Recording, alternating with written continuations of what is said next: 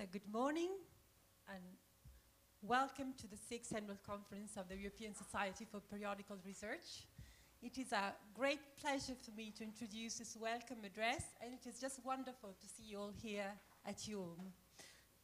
About this time last year, I was attending the 5th Annual Conference of ESPRit at the University of Liverpool, the conference on periodical countercultures, tradition, conformity, and dissent, brilliantly organized by Brian Maidment and Matthew Philpotts. And little I hoped then that we would be hosting the next annual conference. So this came to us as a big honor and also as a big challenge, I must say, given the quality expected from ESPRit conferences. So, first of all, I should bring the greetings from our Chancellor, Professor Mario Negri, and our Vice Chancellor, Professor Angelo Turco, who sent his apologies for not being able to be here today and give his welcome address personally, but he wishes us all the best for the conference. But we're definitely going to have the welcome address of Paolo Giovannetti. Paolo Giovannetti is Professor of Italian Literature here at IULM. He's the coordinator of our scientific committee. He's also the head of Department of Communication and the coordinator of our research group on 20th and 21st century periodicals between the avant-gardes and postmodernism. So please, Paolo. Oh, thank you.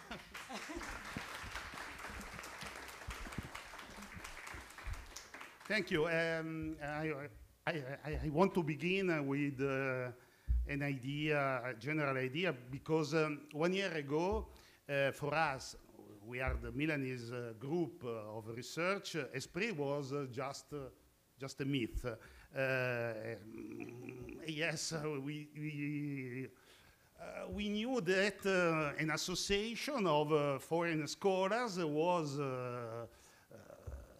doing something important.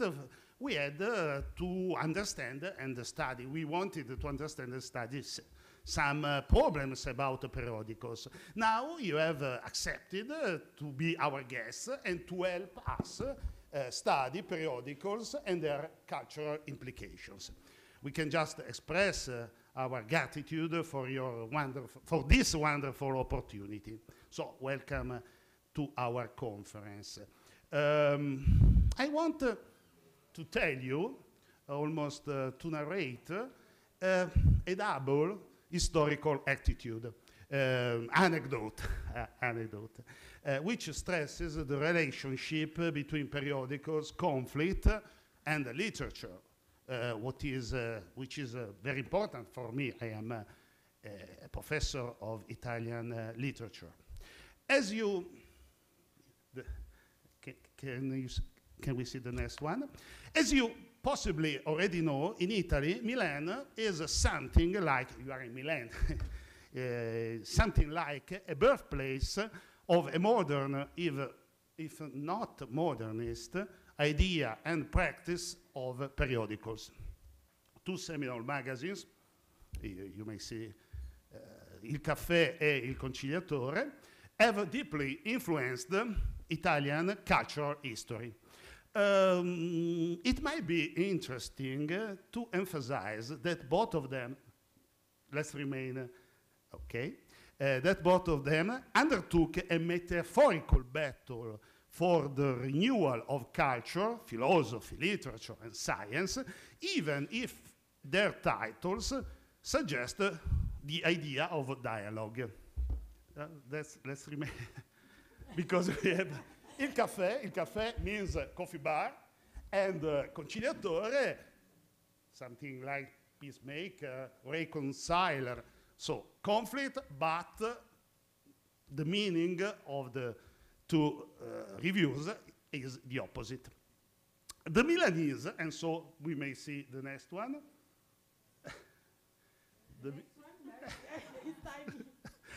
The Milanese Giovanni Berchet was one of the editors of Conciliatore. He was a skillful translator from both English and German. In Italy, he was maybe is still considered the Italian Tyrtaeus. That is a poet who sang the importance and beauty of struggle and war.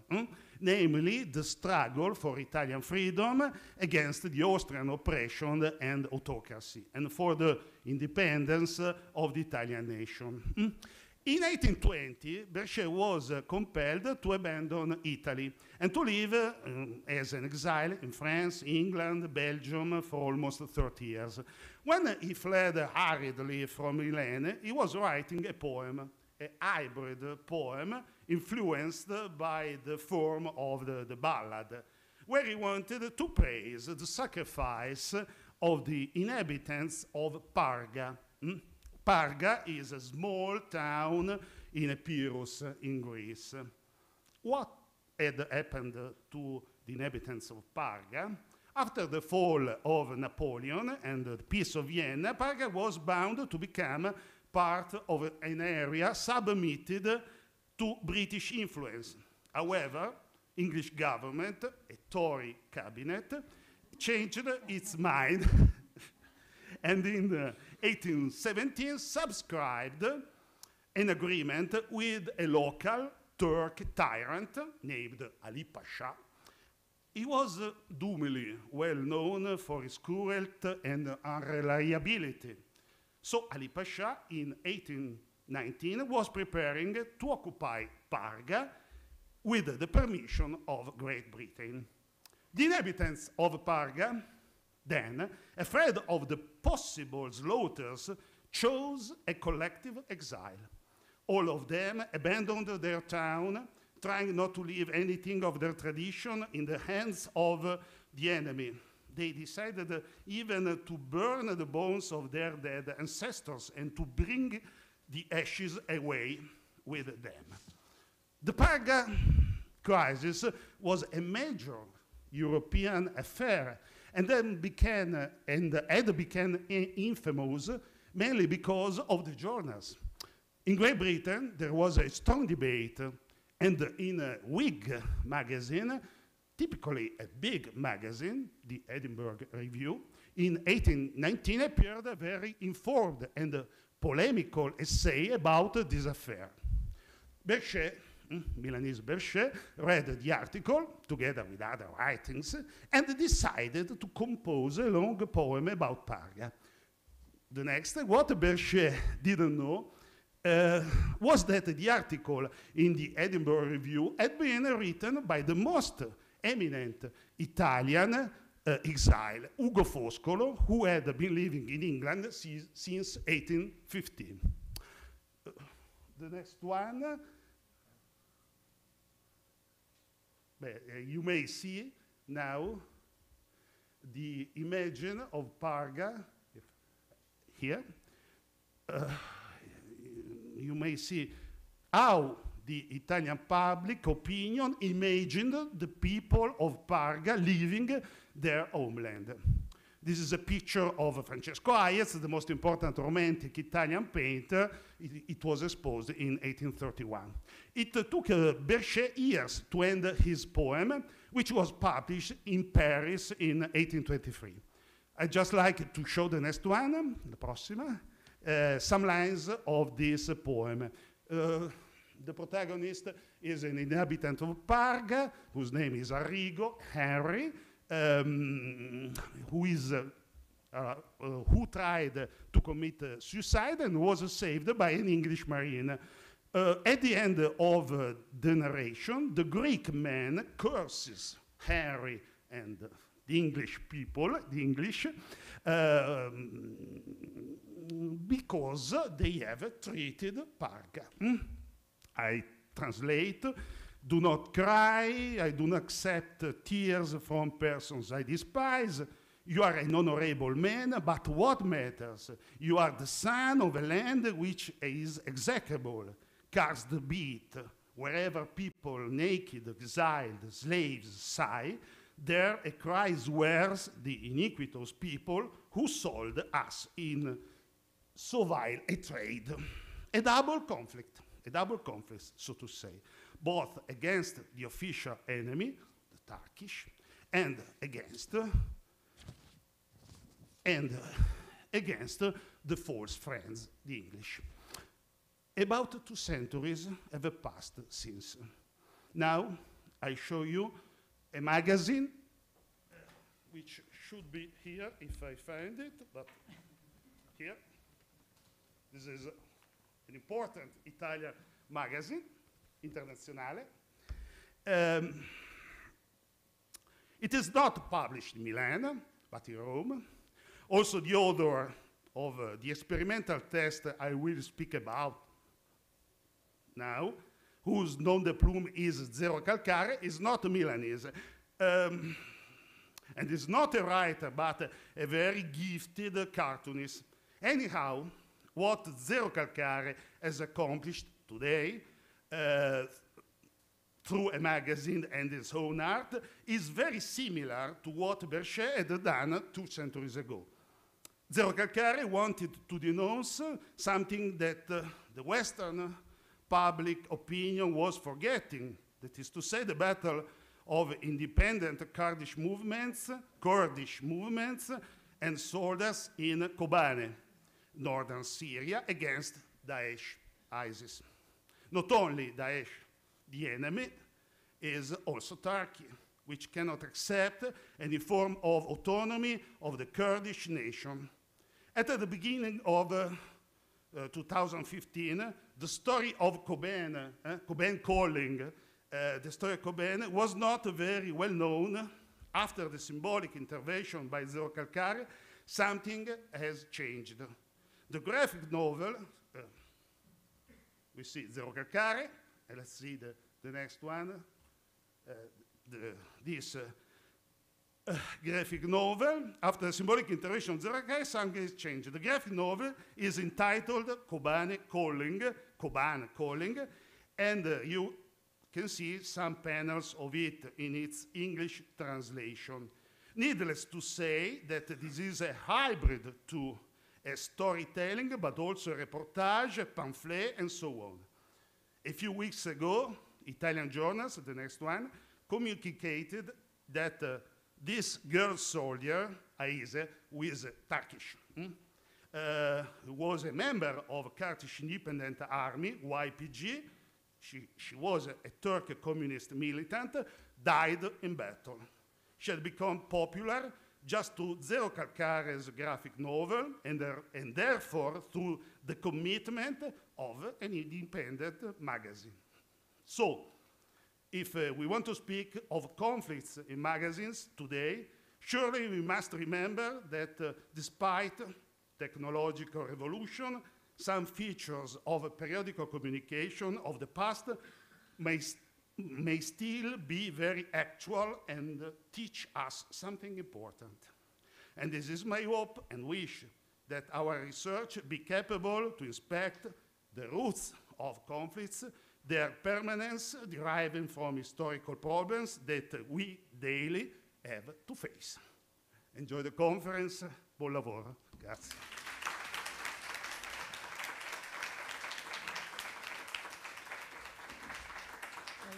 Thank you, Paolo, and thank you to all the scientific committee, Paola Carbone, Andrea Curato, Lisa Gasparotto, Antonio Loreto, and Filippo Pennacchio. Okay, thank you very much. And now let me introduce Marianne van der Moortel. Marianne van der Moortel, as most of us know, is professor at the Department of Literary Studies at Ghent University. She's an expert on Victorian periodicals, with particular focus on periodical poetry and women's contribution to the periodical press. And today she's going to give a welcome address on behalf of ESPRit and as the editor-in-chief of JEPS, the Journal of European Periodical Studies. Thank you, Marianne, for being here.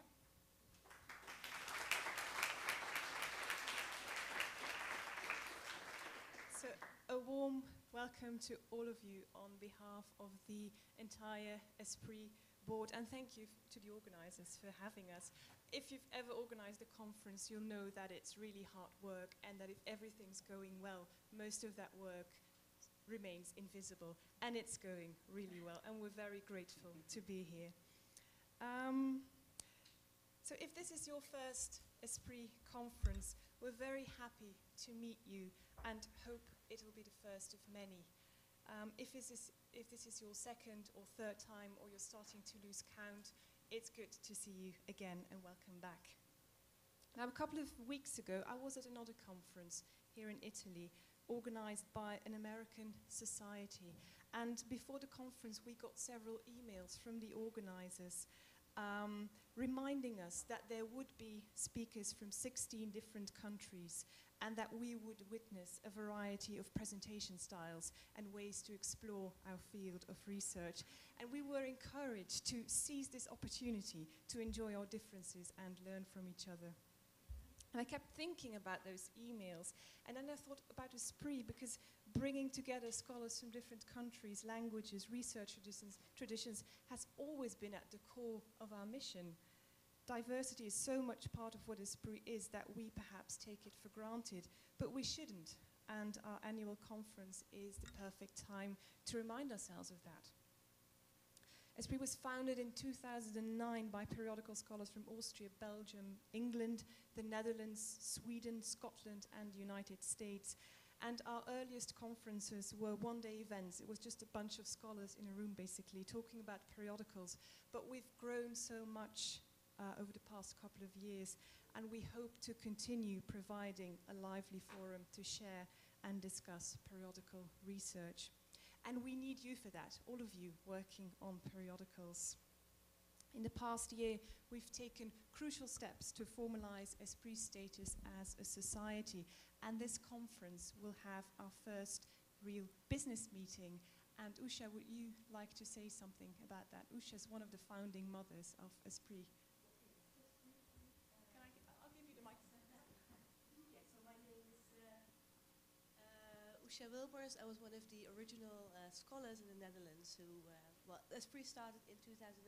We went to a conference in Denmark, and two Dutch scholars, one is me, and two scholars from the UK, decided that we needed a platform to talk about periodicals in a more constructive and structured manner. So we started ESPRit, and it's grown from being just a mailing list, basically, to us having a website and a periodical. And this conference actually marks a very exciting moment for us, because after all those years, we're finally able to make a formal organization of ESPRit. And we need your help for that, so we all would like you to come to the business meeting tomorrow at 1:30.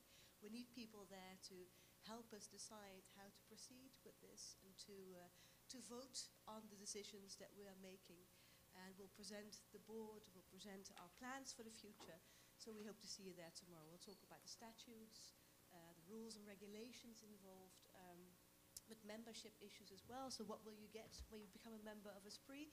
How can we continue? We'll talk about the conference next year in Paris as well. So all kinds of exciting things going on for ESPRit. And this is a very important conference for us, because it's the birth of the formal organization. And as Marianne said, we really need you and your help for that. So we all hope to see you tomorrow during the business meeting. Thanks, Usha.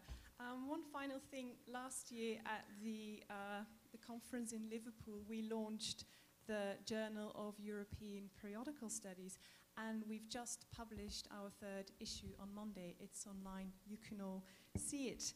And in the true spirit of ESPRit, it's peer-reviewed, online, and open access, so it's freely available to all of you.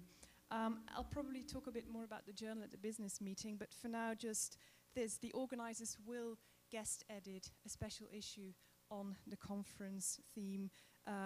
So please, on behalf of the entire editorial team and our guest editors, do consider submitting your work to us. There's no journal without you, and there's no conference without you. So enjoy, and again, welcome.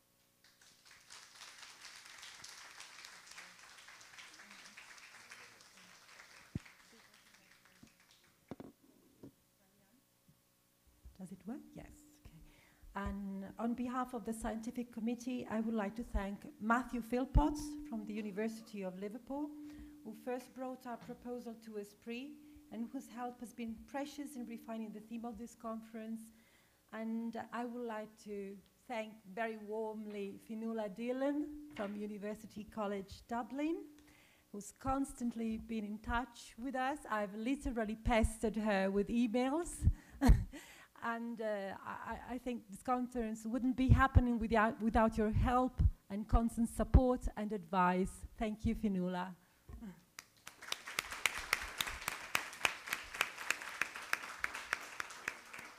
And finally, I would like to thank all the conference delegates for their fantastic cooperation. The organization of this event has been a teamwork in the true sense of the word. Thank you all, and enjoy the conference.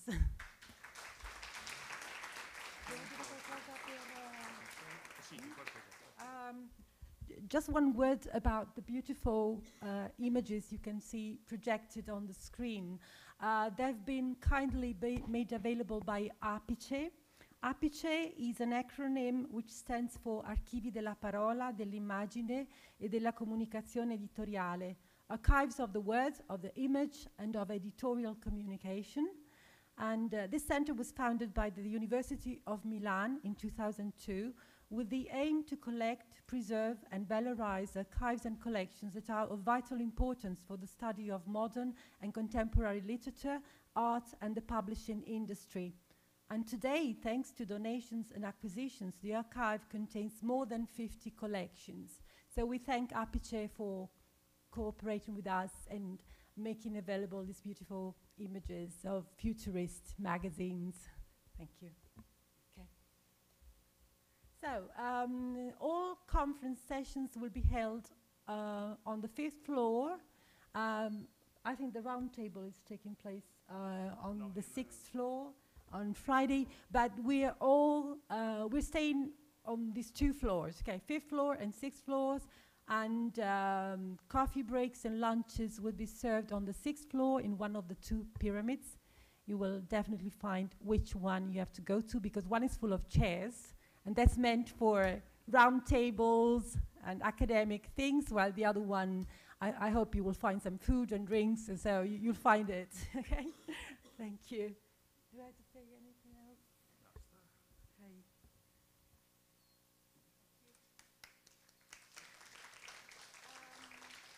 Yes. So we are staying in this room for the first keynote speech by Andrew Thacker. So we're all staying here, and then we're moving to the different parallel sessions.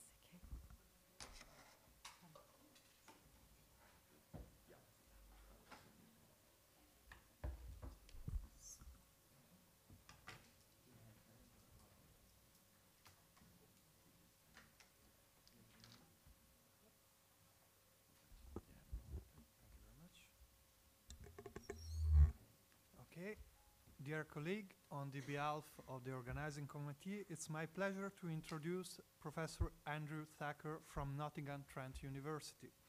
As most of us know, Professor Thacker is a distinguished academic and a leading figure in the field of modernist studies. His critical exploration of the role played by magazines and bookshops, along with other literary institutions, has opened new avenues in the study of the complex development of this movement, both on the European and on the international scene. By addressing the issue of space and placelessness in the conceptualization of such a complex phenomenon, Professor Thacker has indeed highlighted how modernism has helped to articulate the tension of modernity in particular national contexts, as well as within specific literary traditions. The fascinating idea of a comprehensive geography of modernism recurs not by chance in various of his recent publications. I will only mention a few. Modernist Space and the City, published in 2013, reprinted in 2016. Wolf and Geography, in accompanying to Virginia Woolf. A True Magic Chamber, the public face of the modernist bookshop. Geography of Modernism, and at last, Moving Through Modernity, Space and Geography in Modernism. Beside his personal research, Professor Thacker has been co-director of the Modernist Magazine project, which resulted in 3 volumes of essays for Oxford University Publishing, the Oxford Critical and Cultural History of Modernist Magazines. He has also been editor of the long-running interdisciplinary journal Literary and History, and member of the Center for Travel Writing Studies at Nottingham-Trent University. Last but not least, he was a founder member and the first chair of the British Association for the Modernist Studies, whose annual conference is taking place in Birmingham this very week.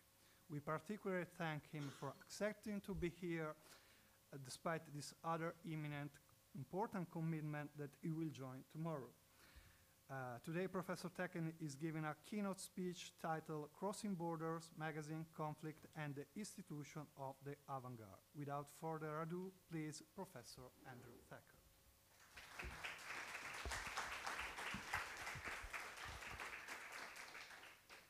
Thank you, Andrea.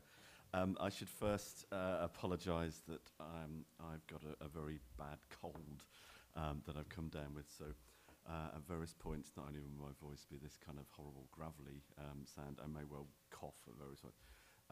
Very delightfully, the organising committee have given me a nice cup of tea to try and help my throat here, but I should be fine, I think. Thanks also just to the scientific committee, the organisers for inviting me to my first ESPRit. I feel kind of bad about that, really, given that I've worked on periodicals for a long time. And I have a number of colleagues and friends that have come to ESPRit and said how much they've enjoyed it. So I'm delighted to be here anyway for this one. The talk that I'm going to give is really thinking about the borders as sites of conflict, I think. That's the kind of way in which I've conceived it. And particularly in relation to notions of the avant-garde. The majority of the examples that I'm going to give will be from kind of modernist little magazines, but there will be some others. And really that's because that's the area I know most. I'm aware that, of course, this conference looks at magazines much more widely. Okay, so I will start. So what is the nature then of the border between the categories of modernism and the avant-garde? Is it a hard border, policed on either side, or a softer, more pliable, liminal space? Of course, any answer to this question would have to address the issue of how we understand these particular terms, modernism and the avant-garde. In one approach, these are substantive descriptions of cultural practices and objects, nouns that indicate a particular content. Susan Stanford Friedman, in a discussion of definitional issues in modernist studies, calls this the nominal mode. She writes the words modern, modernity, and modernism, and I think we can add avant-garde to those, here signify a specific content, a set of characteristics with particular material conditions. Now, such an approach has, of course, the merit of simplicity, if nothing else, enabling us to distinguish between a modernist poem and an avant-garde poem, a modernist magazine, an avant-garde magazine, drawing relatively firm borders around different kinds of cultural objects.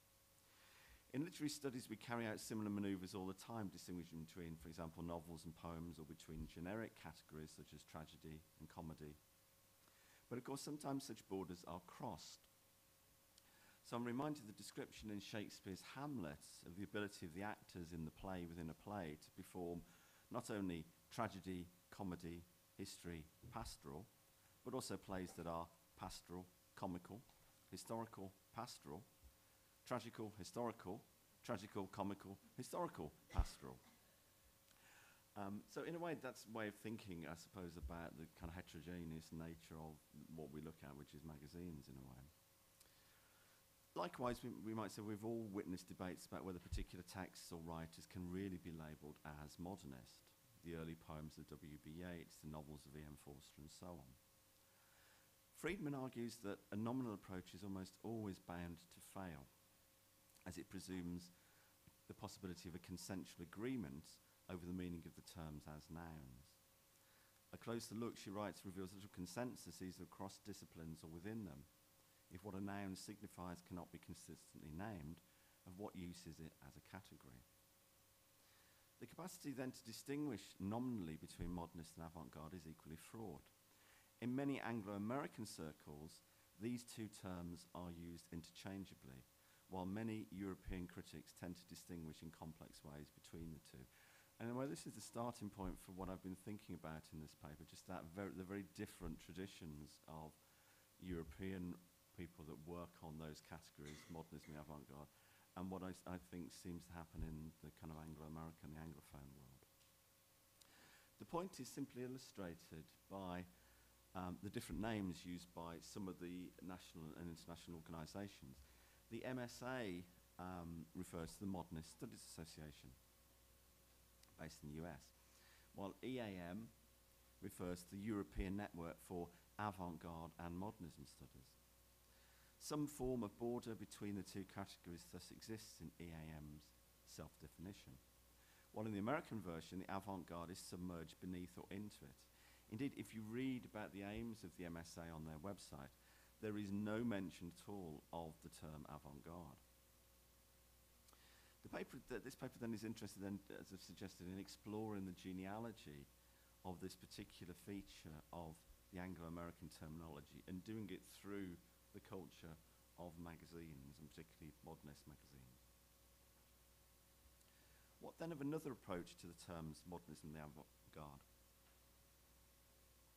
What Friedman calls the relational mode, seeing the terms as adjectives that only make sense in comparison, just as big and small only have meaning in reference to one another.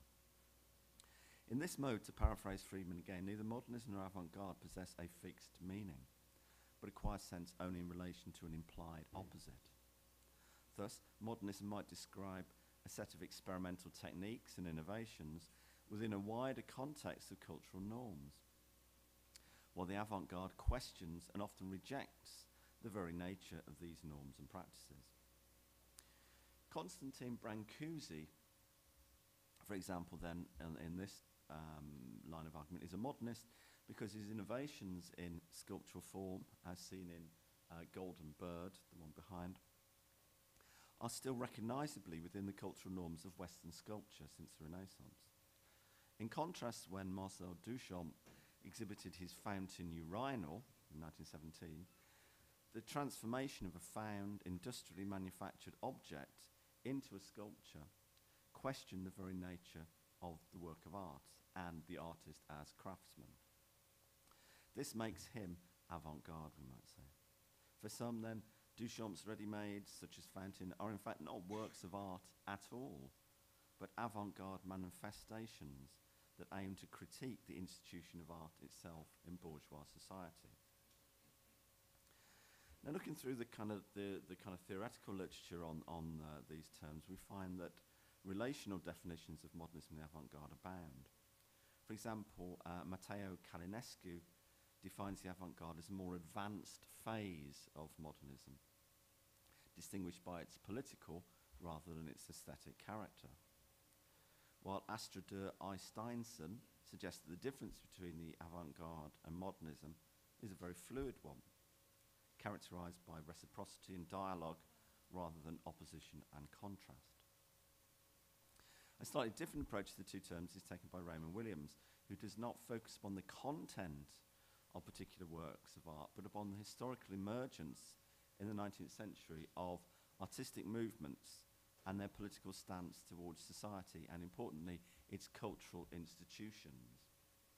So here we have a quote from Williams that stresses this notion of institutions. He says, initially there were innovative groups which sought to protect their practices within the growing dominance of the art market, talking about the mid of the 19th century onwards. These developed into alternative, more radically innovative groupings, seeking to provide their own facilities of production, distribution, and publicity. So this would be certain magazines, I think. And then finally into fully oppositional formations, determined not only to promote their own work, but to attack its enemies in the cultural establishments and beyond. The whole social order in which these enemies had gained and now exercised and reproduced that power. So it is, as he says at the end, an attack in the name of art, of this art, on a whole social and cultural order. So for Williams, modernism, I think, refers to that second group, that one described as alternative and radically innovative, while the final grouping is clearly that of the avant-garde, described as fully oppositional. Yet again, we find a relational aspect to Williams' analysis. Group 1 develops into Group 2, which then develops once more into a fully oppositional group, modelled upon that military metaphor of the vanguard, which of course is where we get the notion of the avant-garde from. We can thus distinguish between writers and works described as modernist only by relating them to those perceived as avant-garde. While modernism is alternative, the avant-garde is oppositional. Modernism is a defence of a kind of art, while the avant-garde attacks society in the name of this particular kind of art. One of the difficulties here, of course, is that the purely relational mode soon starts to shade into the nominal mode, and thus will encounter the attendant problems of a lack of consensus. Because, of course, sometimes defence can look like attack, while an oppositional stance might only appear to some as a noisier form of alternative. Now, Williams's account implicitly draws upon Peter Berger's influential text, The Theory of the Avant-Garde, which of course is one of the kind of most well-known theorizations of it, where the avant-garde is distinguished by its attack upon art as an institution and upon the bourgeois conception of art as autonomous from any social purpose. For Berger, avant-garde art is fully oppositional and wishes to integrate art into the praxis of life, returning a social function to the artwork as such. Avant-garde in this sense is opposed to another important current in European aesthetic theory, that of the aestheticism pioneered by Gautier's 1835 preface to Mademoiselle de Maupin, and theorized first by Kant in the Critique of Judgment, and which feeds into many currents of modernist culture we might summarize as the doctrine of l'art pour l'art, the rejection of social purpose for the artwork in favor of its autotelic qualities. So this tradition of understanding the avant-garde as distinct from a modernism permeated by ideas of aesthetic autonomy is, to revert to the language of geographical borders, a thoroughly European one, albeit with very diverse national variations. I think it reaches back clearly to the French origin of the term avant-garde as used by the French socialist Saint-Simon in the 1820s. And it's within this European tradition that later critics such as Berger and Williams operate, clearly been influenced by interwar debates between Adorno, Benjamin, Brecht and Lukács. You will know those debates.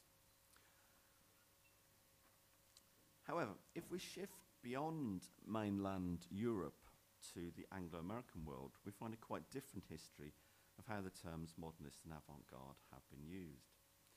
And trying to kind of do this, one of the places I started was by doing a search through the corpus of the Modernist Journals Project, the MJP, just to see whether the term avant-garde appeared. And not surprisingly, it doesn't appear very often. For example, there are only 3 citations from The Egoist, and you've got that on there, but these are for a French magazine, so again it's not referring to a particular English, it's a European example of it, La Vie de Lettres, this magazine. 2 uses in English are found in the mainstream magazines, Scribner's and McClure's, which I've given you just a little bit of on this side. You may not be able to see that, but it's not too important. But they draw directly upon the original military meaning of the term.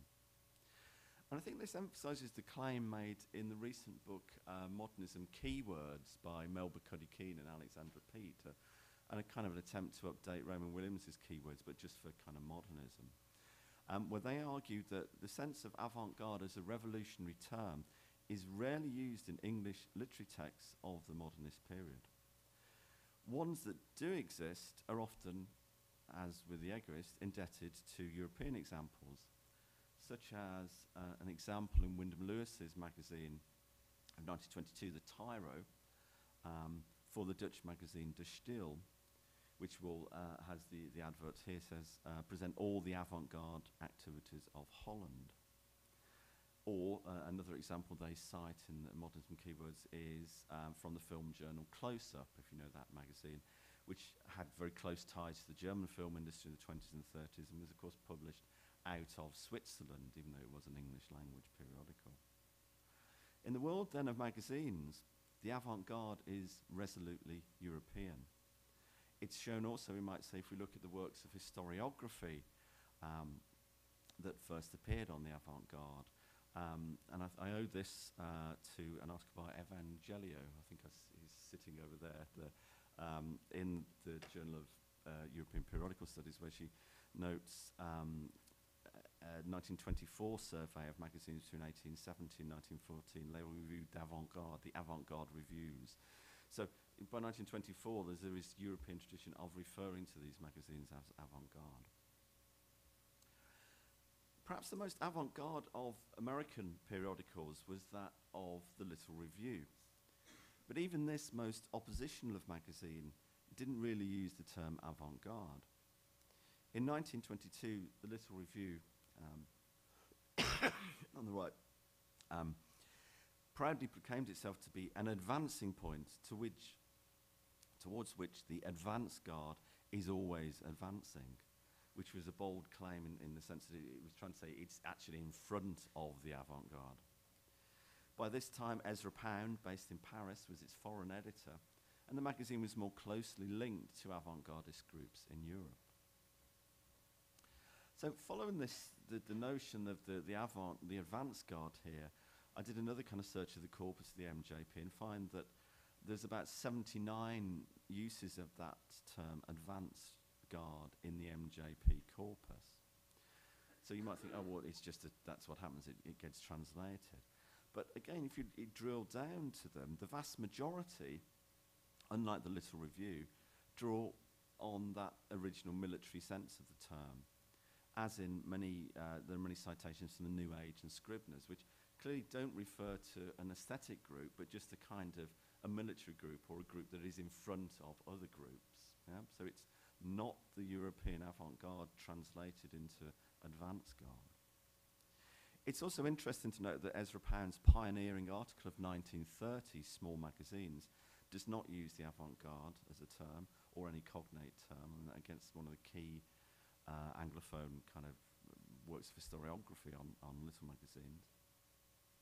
It's only in the mid-20th century the keywords authors note that avant-garde begins to be used by American writers more explicitly.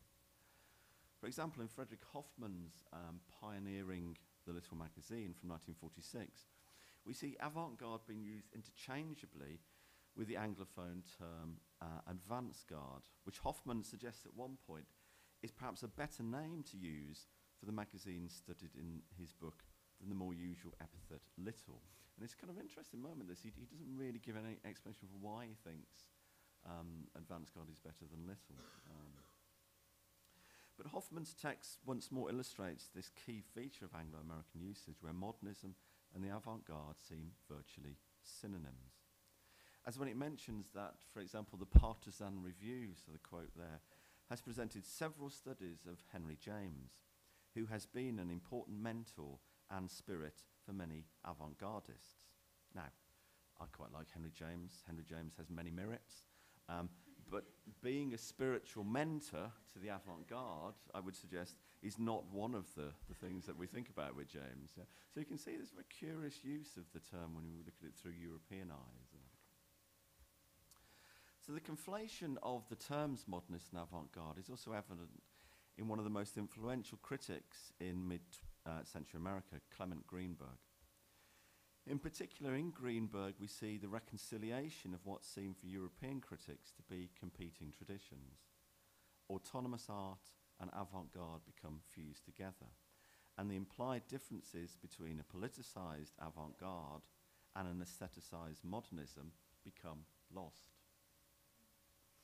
So in his famous essay, Avant-Garde and Kitsch, of 1939, Greenberg argued that the initial alliance between the avant-garde and revolutionary politics soon became decoupled as, he writes, the first settlers of Bohemia, which was then identical with the avant-garde, turned out soon to be demonstratively uninterested in politics. As avant-garde artists detached themselves from bourgeois society, they also repudiated revolutionary politics in order to protect a space in which to keep culture moving in the midst of ideological confusion and violence, and to protect avant-garde culture, the only living culture we now have. Protect it from the commodity culture of the mass market, which of course Greenberg at this point refers to as kitsch, but later describes as mass culture. As part of the resistance to kitsch, Greenberg argues, we witnessed the avant-garde artist retiring from the public altogether in order to cultivate art for art's sake.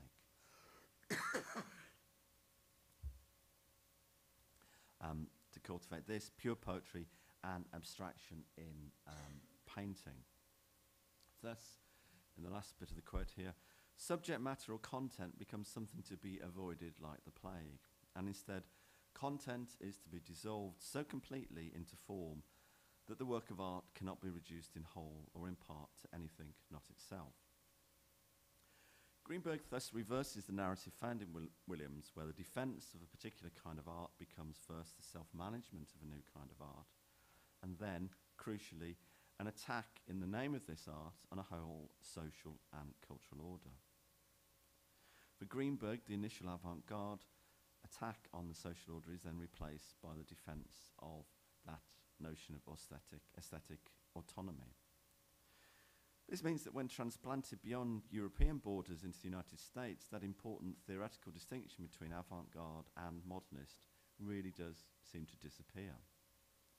Thus, Greenberg, writing in a 1948 symposium on the state of American writing, asserts, "It seems to me that the most pervasive event in American letters over the last 10 years is the stabilization of the avant-garde, accompanied by its growing acceptance by official and commercial culture. It has modified that culture to a limited extent and has in return been granted a recognition and a place that do not dissatisfy it. The avant-garde has been professionalized, so to speak, organized into a field for careers. It is now no longer the adventure beyond ratified norms, the refusal in the name of truth and excellence to abide by the categories of worldly success and failure. The avant-garde writer gets ahead now and inside established channels. He obtains university or publishing or magazine jobs, finds it relatively easy to be published himself, and can even win the status of a public figure."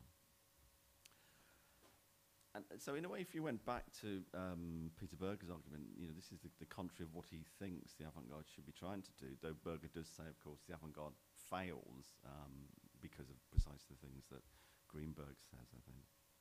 I think it's a very telling use of the phrase here, gets ahead, because it's revising that original sense of the avant-garde, whose aesthetic experiments place them ahead of bourgeois culture, to a meaning borrowed from post-war managerial and business discourse.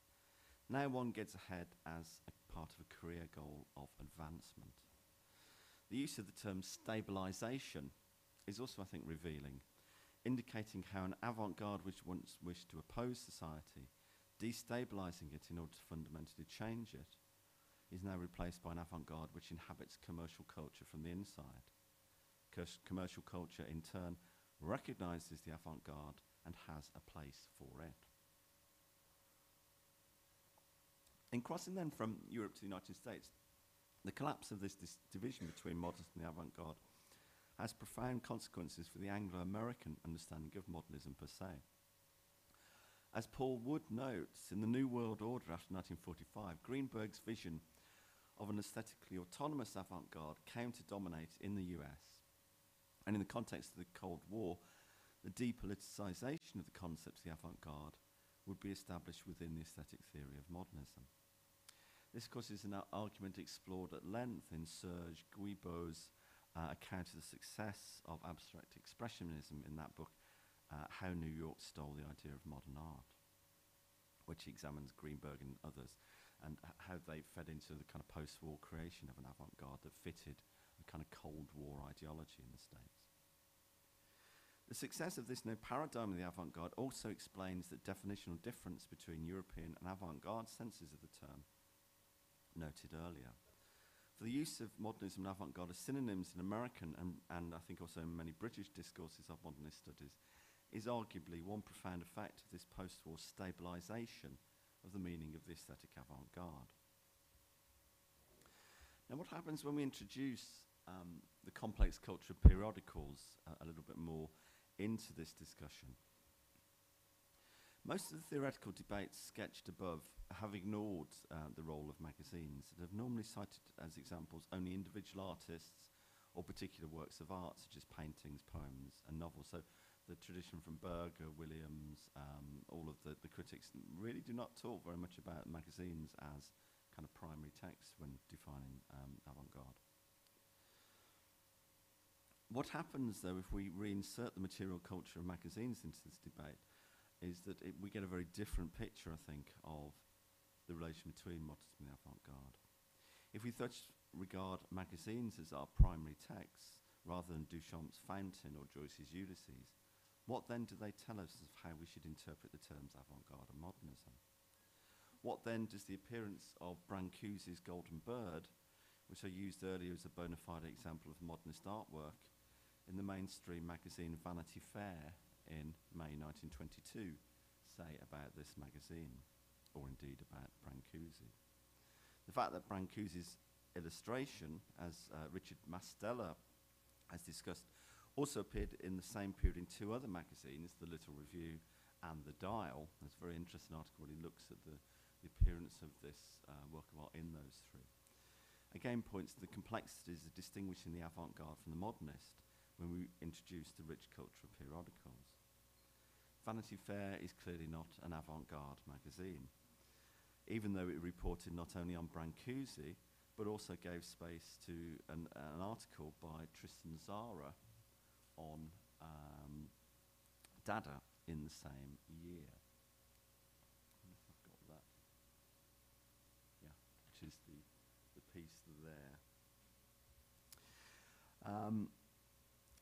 However, we might argue that the appearance in Vanity Fair, alongside those adverts for country homes and car design, might be said to negate some of the oppositional edge of the avant-garde as defined by Berger and others. At any rate, Vanity Fair, with its discussion of Tzara, seems a long way from a magazine, The Contemporary, Null, from Romania, the homeland of Tzara and Brancusi, which is much easier to label as avant-gardist. And one of the reasons is because of the layout, the typography, and the use of the manifesto format throughout it. So what then can we say about the borders of modernism when the modernism we're discussing is that of the textual culture of the periodical?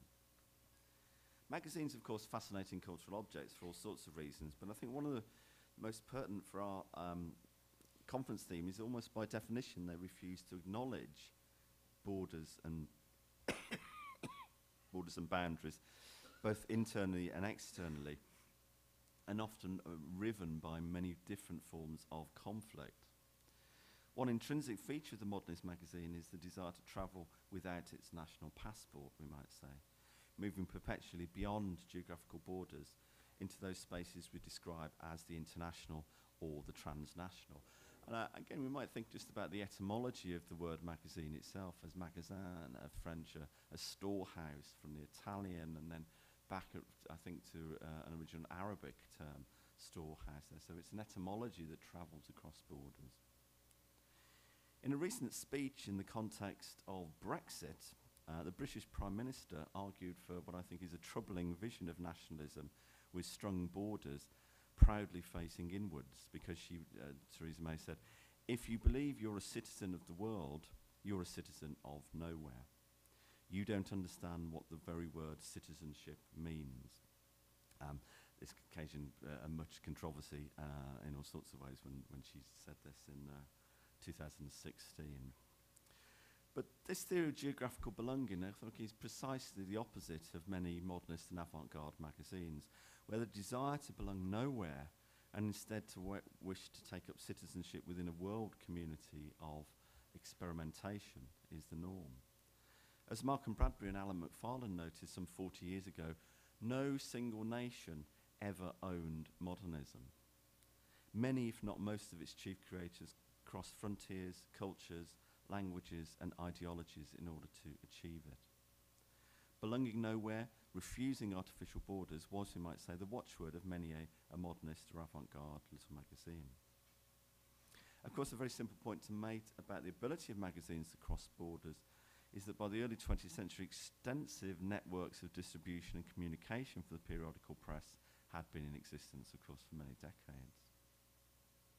Readers in one country could thus easily learn much about modernism in another place from the pages of a magazine.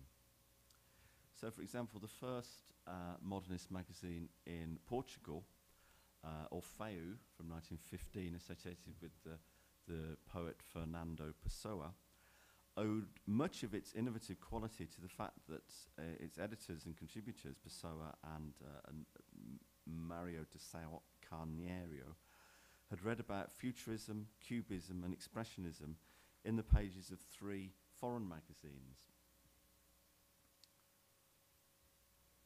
And these were Apollinaires, apologies for the small size of these, Apollinaires, French magazine La Soirée de Paris, the London vorticist publication Blast, and perhaps most interestingly of all, in Pessoa's library, he had, I think, a subscription to a magazine which was definitely more lowbrow, TP's Weekly.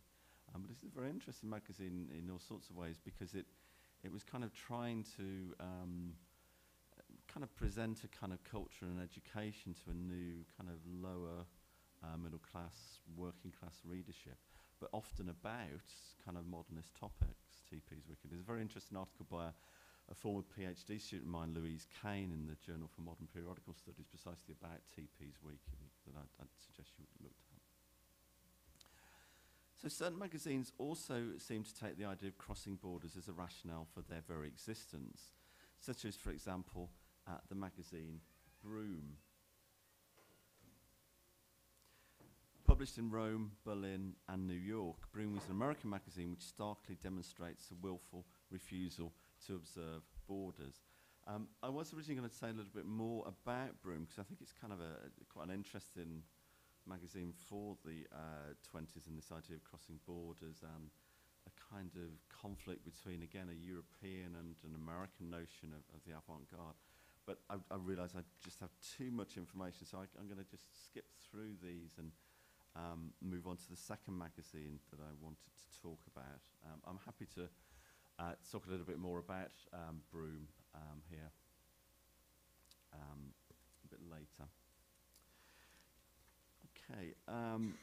If many magazines crossed external borders deliberately, such as Broom, it is also the case that internal borders within magazines are difficult to patrol. One reason for this is that magazines are by definition, of course, heterogeneous cultural objects.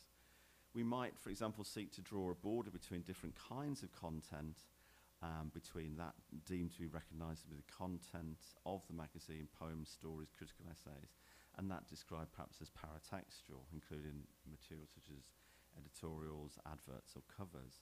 But even here the border is fluid. Is not a cover such as that of Blast, a key part of how the meaning of vorticism as a movement is communicated?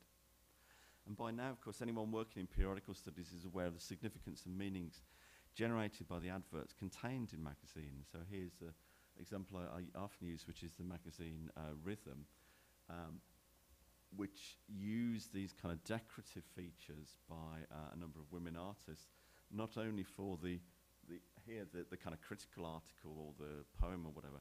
They would use the same kind of illustrative design as part of the advertising material. So there's a kind of blurring of the look of the magazine and the distinction between different parts of it, we might say. And we might also say that as scholars of periodical, we're also well versed in considering the role of the literal page borders of magazines as more than mere blank spaces. However, the internal border crossing of magazines is also apparent if we try to determine the identity of a magazine by reference to wider cultural categories discussed above between avant-garde and modernism. Part of the difficulty refers back to Friedman's problems with nominal definitions. For what is it that we're really describing when we label a magazine as avant-garde or modernist or middlebrow? Is it somehow the overall editorial vision, if we can detect that? Or is it the amount of content contained in a magazine that we can apportion to each category? And do we mean the content of each individual issue of a magazine or global total of its contents over the duration of its publication? Should we consider the amount of material, for example, in the 15 years of the Little Review and following a distant reading methodology such as those of Moretti, see what total percentage of material can be labelled avant-garde and which only modernist? The new tools of digital humanities make such a project more easy to contemplate, but we would still need to agree in advance upon the particular categories. That is, we'd all need to agree that, for example, the poetry of Baroness Elsa von Freytag Loringhaven, if you know this remarkable one, is defiantly avant-garde, while the poems of T.S. Eliot, who were both contributors to the Little Review, are merely modernist. And then we might say, what about when we find something like this, the residual content? This is fiction or verse with no discernible kind of whiff of modernism or the avant-garde, or perhaps even the modern. So the very first issue of the Little Review, we have this fairly terrible sonnet there. And of course that makes us think, when I teach this kind of material with my students, and they go away and they find this kind of stuff, and they say, I thought this was supposed to be an experimental modernist magazine. I said, well, you know, they're interesting because of the appearance of this kind of stuff, precisely. There's also the question of the diachronic then. A magazine over the course of its life might start as a modernist project, then become avant-garde by dint of publishing much more radical material, only to return to publishing modernist or perhaps merely contemporary or modern work. The case of the first 20 years of the Partisan Review, which is what I'm going to turn to my kind of final example, provides an interesting example of the diachronic dynamics of one magazine. The magazine was part of an assortment of left magazines in America in the 1930s. Magazines that attempted to combine radical politics with modernist aesthetics and, in its early forms, proletariat writing. Partisan Review emerged from the New York John Reed Club, the largest of many discussion groups linked to the Communist Party of the USA. And in addition to publishing creative work, foregrounded critical and theoretical debate upon the link between modernist aesthetics and politics. Early issues contained a short story and report on a strike by Tilly Olson, who was then Tilly Lerner, essays by George Lukács, poems on the Soviet Union, and a forum on what is a proletariat novel. However, conflict within the American left over Stalinism, Trotsky, the rise of the Popular Front in the 1930s saw the magazine shift its focus towards a closer intellectual engagement with modernism. In its third issues, two editors, Wallace Phelps and Philip Rav, asserted that a magazine is a form of criticism, and the magazine will now emphasize creative experimentation and critical precision, leaving more immediate political questions to other periodicals, such as New Masses. So in a way, there was some conception that they left the straight politics to these other magazines and then moved it somewhere slightly differently.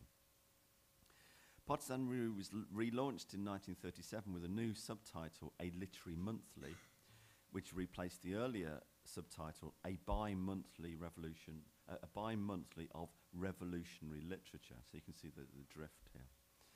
A fascinating editorial statement indicated the magazine had now not only broken from its Communist Party roots, but was also trying to position itself in relation to a division between a politicized avant-garde and an aestheticized modernism.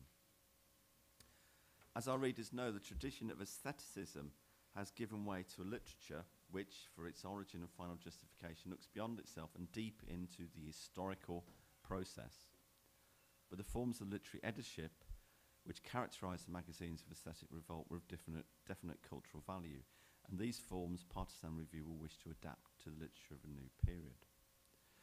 So in this sense, the magazine attempts to reconcile those aestheticist tendencies within modernism and that avant-garde strain which looks beyond itself into the workings of history. Partisan Review would thus aspire to a place in the vanguard of literature, but will be revolutionary in tendency, but independent, they write. The contents of this particular issue indicate the precarious balancing act being proposed by the editors. So we find, for example, Delmore Schwartz's famous story, In Dreams Begin Responsibilities. We get a poem by Wallace Stevens, reviews of Zola, Kafka, along with the English magazine Circle. And in particular, there is a shift to analyse European modernism rather than left politics in America. But it's the appearance of Picasso in the magazine that most strikingly indicates the new vision of the magazine. And this is a quite an interesting piece by Picasso. It's some illustrations, but it's also a short prose poem by him called Dreams and Lies of Franco. Clearly influenced by the automatic writing of surrealism. I'll just read a little bit to give you a flavour of this.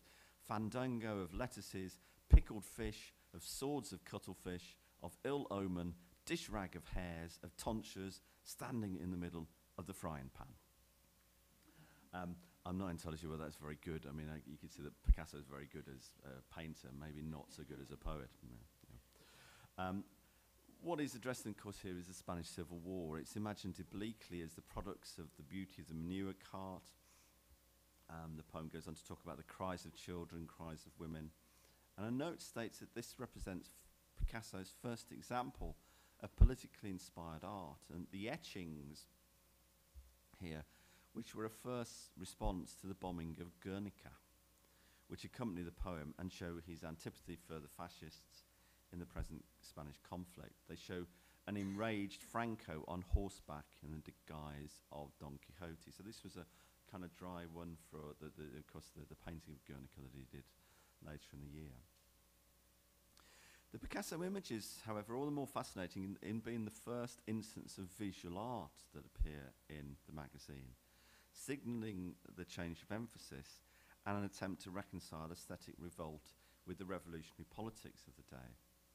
A few issues later, George Morris writes upon Miro and the Spanish Civil War and reproduces some more images. And so we get a gradual kind of increase in material about abstraction in art, with Morris being one of the people that does this. Political discussion is still prominent, but the balance has shifted away from Russia and the Communist Party towards Trotsky and a dissident Marxist critique. Thus, the editors elicited a letter on art and politics from Trotsky in 1938. And then also in 1938, they published a manifesto by Diego Rivera and Andre Breton called Towards a Revolutionary Art, which actually was a piece prepared in Mexico, but by all accounts, it was actually just Trotsky said, right, this is what should go in the manifesto, and Rivera and Breton just kind of copied it down. So it's Trotsky by all the names. The manifesto rejected the totalitarian regime of the USSR, proposed the formation of International Federation of Independent Revolutionary Art, and ends with this slogan: the independence of art for the revolution for the complete liberation of art. As Serge Guilbeault puts it, the magazine now tried to orientate itself around an alliance of an unspecified nature between a political avant-garde and an artistic avant-garde. This alliance continues throughout 1938 to 1939. We get work from a number of other writers, E. Cummings, Wallace Stevens, British writers such as Auden, Louis MacNeice appear, poetry by Gertrude Stein appear in 1939. And as the world lurches towards world war, the alliance between the political avant-garde and the aesthetic avant-garde becomes somewhat untethered. In a review of 2 exhibitions of American art in spring 1939, George Morris explores the relationship between avant-garde abstraction and the external world. One exhibition of his is of American abstract art, while the other is the American Artists' Congress, which has a kind of, we might characterize as a more realist mode of painting. Morris contrasts the two in the following way. And I kind of won't read through this, but in essence, what Morris is arguing here is that while the representational art of the Congress merely illustrates the crevices in the old social order in a direct way, it is the abstract artists who are more radical, attempting to reorder things in a classic and in a classic avant-garde formulation that prefigures Berger, and we may also think of Adorno here, attack the established conceptions of art itself. So the alliance of abstraction and the avant-garde in American art was really kind of established, I think, from here, and was of profound consequences for the rise of American abstract expressionism. But what of the idea of the avant-garde as an inherently political project? The reorientation of the magazine's cultural politics was continued in the last two issues of 1939, which were dominated by a symposium on the situation of American writing. An editorial by Philip Rao, Twilight of the 30s, pessimistically signalled the fate of the avant-garde. He says, in the face of a shrinking of the cultural market, we witnessed the withering away of literature. No avant-garde movement to speak of exists any longer, he says.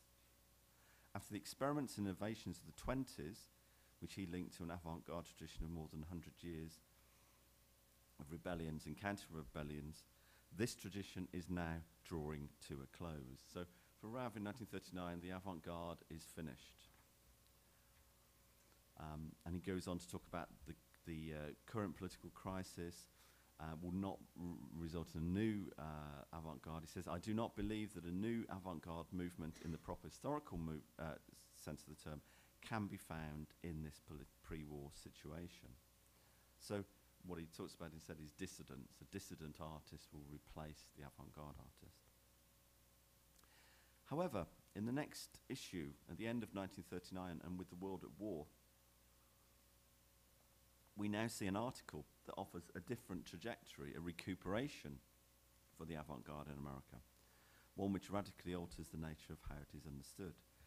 This, of course, is the article I mentioned earlier, Clement Greenberg's Avant-Garde and Kitsch, which, of course, you may know first appeared in Partisan Review in 1939, and which, of course, defended, as I said earlier, the sense of the avant-garde as autonomous art that was not politically engaged.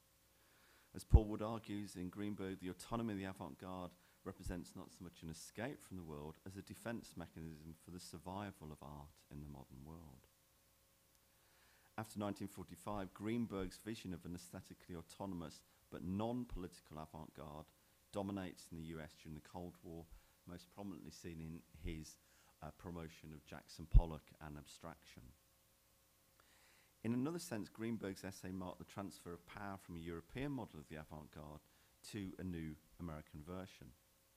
This is seen most strikingly in a 1941 essay by Greenberg on the renaissance of the little magazines. There's a little review that he does of 5 new American magazines. The article opens with a bold assertion that there is a revival underway, it seems, in avant-garde writing in this country. So a claim that obviously, is completely opposed to the one that, Rav, the editor, was despairing about the disappearance of the avant-garde. So Greenberg says, oh, no, the avant-garde's alive, it's, flourishing. Greenberg then suggests the reasons for this revival is the exhaustion of accepted writing, the influx of writers and artists from Europe during the war. All this points to the emergence of the USA as the new home of the avant-garde, with the realization that this country is the only important place left where it is still possible to pursue culture without the too immediate interference of events. In other words, we are on the spot. If writing as creative activity is not to disappear, it is up to us. So in a way, it's a kind of breathtaking kind of grab for the notion of the avant-garde, you might say here. So, right, it's us. We're going to do it now. Greenberg thus looks at the resurgence of the little magazine format as an indication that America is taking up the baton of the avant-garde, but in a transformed format. Let us hope, he says, that there would not be too much repetition of the old attitudes, the old affectations, the old stunts. Not because the new is valuable, just because it is new, but because the old, the conventionalized attitudes of the avant-garde are bankrupt. The situation has changed. One picks up these new magazines in the hope of hearing goodbye said to a good many conventions of experimentation, of experiment, with all the rights, ignorance, enfant terribles and boredom that went with it. So for Greenberg, the old bankrupt avant-garde seems to be that of Europe. The new avant-garde that will live will be that found in America. We might say the subsequent career of partisan review was established here. As Michael Rosendale suggests, partisan review now attempted to reclaim the tradition of a high modernist magazine. It was a kind of custodial project, preserving a tradition from erasure from mass culture, which in many ways was quite conservative. A 1941 issue features one of Eliot's 4 quartets. East Coker had already been printed in 1940, along with the Southern Agrarian, Alan Tate, Greenberg on Paul Clay, and Saul Bellow starts to show this kind of shift. And I think the publication of Eliot in particular is very striking, given that only a few years earlier, one of the editors, Wallace Phelps, had reviewed Eliot's critical work After Strange Gods, with, you might remember, its very anti-Semitic remarks where Eliot says it's a very bad thing to have too many free-thinking Jews. And Phelps says, well, only the blind would hesitate now to call Eliot a fascist. You know, so that's about a few years earlier. They're saying, Eliot, no. Now Eliot is being published in the magazine. And of course, one of the ironies of this is that large numbers of the people associated with the Partisan Review were, of course, Jewish. They were part of the New York intellectuals and were free-thinking. So it's a kind of turnaround, we might say. This new articulation of aesthetics and politics in the 40s laid the groundwork for the New York intellectuals of the 50s. The magazine was transformed into something of a Cold War institution that it was to become, like a number of other magazines in the 50s and 60s, partially funded by the CIA through the Congress for Cultural Freedom, and I know some people have done some really interesting work that's been published on that. May seem an odd journey for a magazine with its origins in the American Communist Party. Regardless of this irony of history, the role of Partisan Review in entrenching the Anglo-American critical discourse, entrenching within Anglo-American critical discourse, a definition of the term avant-garde that sees it as a synonym for modernism, cannot be overlooked. And I think Greenberg's essay is absolutely fundamental here. It's one of the most kind of critically reproduced pieces of writing within modernism, we might say. Okay, just to finish then, it was Astrid Steinson who suggested that the difference between the avant-garde and modernism in reality is a very fluid one, characterized by reciprocity and dialogue. A single text, he writes, is very often both modernist and avant-garde. The point's clearly borne out if we foreground the material culture of magazines rather than focus on isolated works of art as our exemplars of modernist or avant-garde practice. If, as critics such as Berger and Williams and others argue, one key definition of the avant-garde lies in its different attitude towards cultural institutions, then it seems vital to pay much more attention to the how and why of the institutions of magazine publishing produced such a massive flourishing of the small periodical, but of course many other periodicals, from the middle of the 19th century onwards. The single issues of many modernist magazines do indeed contain both modernist and avant-garde elements, a feature that is only magnified when we consider the complete run of a magazine. In Partisan Review, we discover a magazine whose historical trajectory tracks, I've argued, a key set of debates within modernism over the conflict between aesthetics and politics. It demonstrates that we can only understand the predominant Anglo-American use of the term avant-garde by understanding how, I think, the history of something like Partisan Review paved the way for Greenberg's essay and for that kind of definition. We need then to think much more deeply about what the very institution of the modernist magazine, and in particular its particular instances, such as Partisan Review, can tell us about what we talk about when we talk about modernism and the avant-garde, and the kinds of borders that permeate how we use these terms. Okay, thank you very much.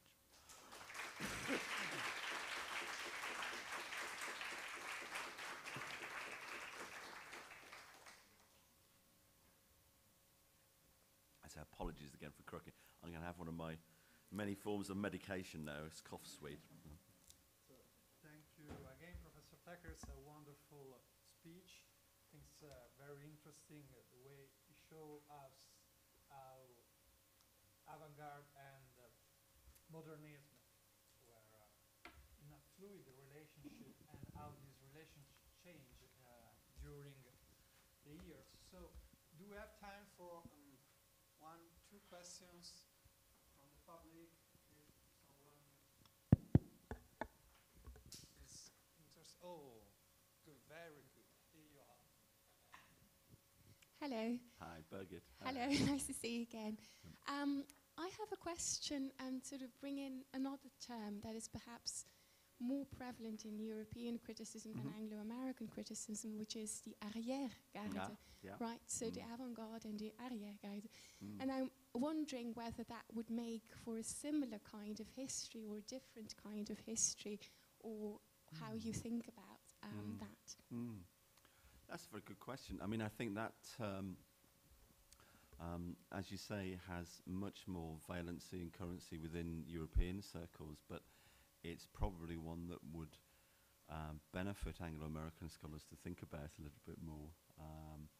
How you would run that through what I was talking about, I'm not entirely sure. But I guess it would certainly enable you perhaps to talk about certain magazines in quite interesting ways as, you know, neither modernist nor avant-gardist, but somehow moving between those categories. And I suppose that's, in a way, you know, with the example of some, you know, Vanity Fair and some of these other magazines, it's about the composite nature of these. So and, you know, over a period of time, they change. I think it's very difficult for us to say that this is resolutely, entirely an avant-garde magazine. So I think it's about so you could use categories like the arrière-garde, you know, the middle brow, a whole number of them, and it just gives much more nuance to when we talk about magazines, I think. So it's kind of, yeah. Thanks. Other questions? Okay.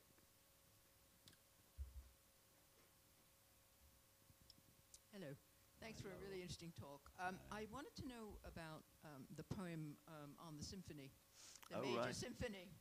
And I wondered, I mean, what you made of this inclusion. I mean, is this, you know, were you able to kind of relate it to modernism in terms of synesthesia, or were you, you know, looking at the heterogeneity of contents and the way periodicals are, you know, very ungainly things, or what, you know, how do we explain, items in issues when we're attempting to, you know, use larger terms to look at a run? Yeah, yeah. Yeah, I mean, I find this all the time, really, when I teach this material, because I ask my students to, we look at the corpus of material mainly on the MJP, and I say for the seminars, go away and bring something to the seminar that you've read that you really like or you found interesting, and then they can just give a very short presentation. And one of the great things about that is, you know, I learn stuff because I you know, there's things I thought, oh, I haven't seen that, and this may be a poem that somebody brought along and said, well, what is this doing here? Yeah, and that's what is it doing there? Well, I suppose you could say that it's the early part of it's the very first issue of the Little Review. It could be about questions of, well, we've got to fill up the magazine with something. It could be filler. It could be that the person has, I mean, I haven't kind of investigated, which I probably should do, that the person has a personal connection with one of the editors. It could be that they're wanting to show that, you know, we've got this, but we've got this much more interesting stuff in the rest of the magazine. What you would have to do, I guess, is to go back and look, does this kind of material disappear from the Little Review?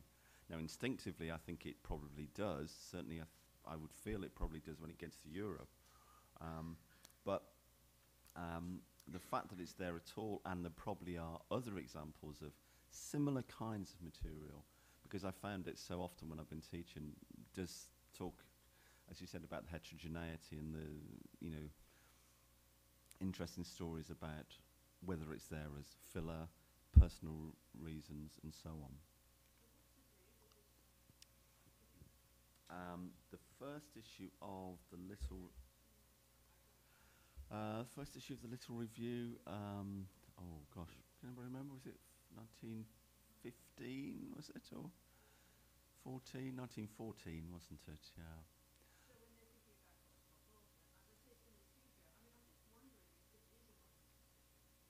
Mm-hmm. Okay. Oh, I see what you mean. Yep. Yeah. I have to say, I suppose I just looked at it and said, "Oh, it's a sonnet, you know, very traditional sonnet," and then didn't really look much further at it. So I probably should do. Yeah. Yeah. That's a very good question. Yeah. So maybe a reminder for myself to go and do a bit more close reading when I do these things. Okay, maybe once more, the last one. Okay. Thank you, Andrew. Hi. That was very, very, very interesting. The question is, do we come to a conclusion or not? I mean, About what?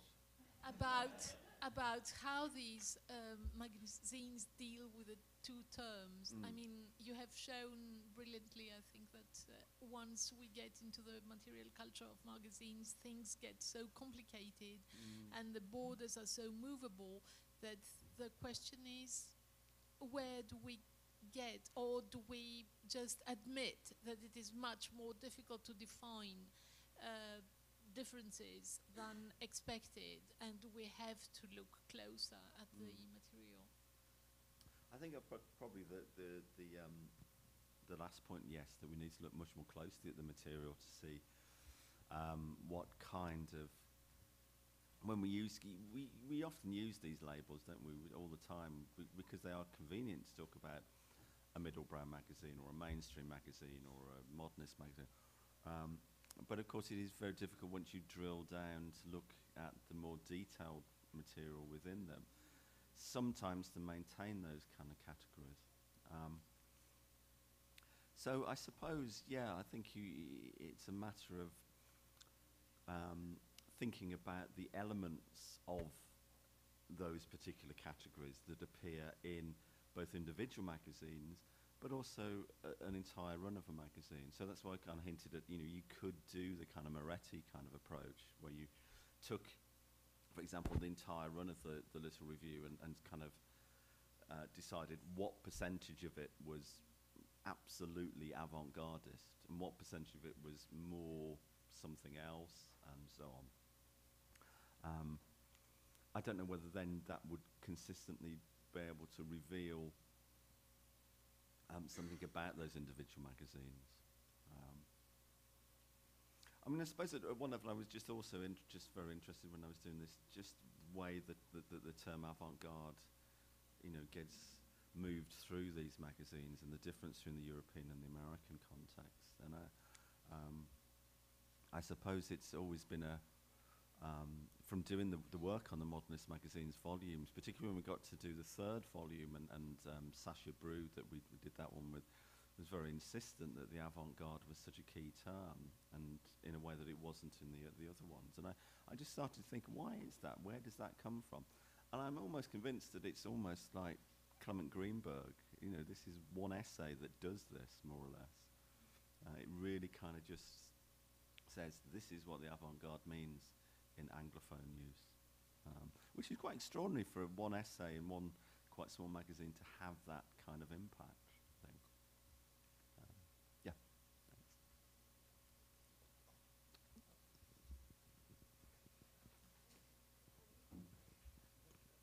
I have a curiosity and a question. The curiosity is about Broom, Broom, the magazine you didn't have time to speak about.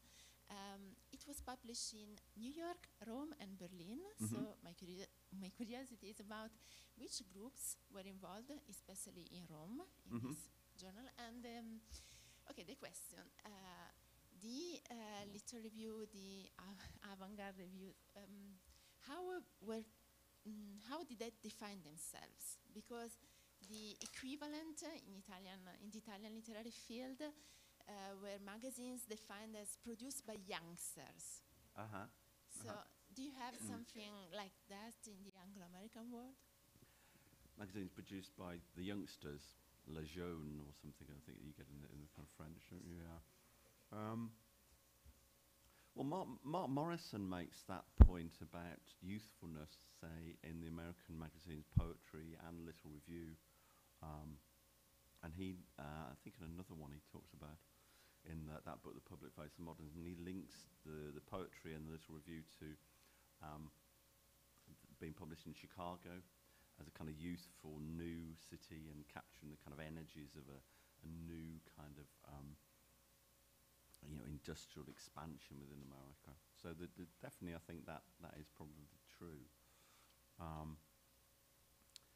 Perhaps it may well be quite different, I suspect. I know this kind of sense of youthfulness there. I mean, Maddox Ford uses Le Jaune as a term when he talks about the Imagist poets, for example. But again, he's borrowing a particular kind of French tradition of using that. So I suspect it's probably there in some of the magazines that we could look at, but perhaps not quite as forcefully as you said, the Italian one. Broom in Rome. Well, this is one of the things that's very interesting, that it was linked to a number of futurist artists. So Prampolini designs one of the covers. Prampolini, a number of other futurists are linked to it, but in a kind of slightly tenuous way.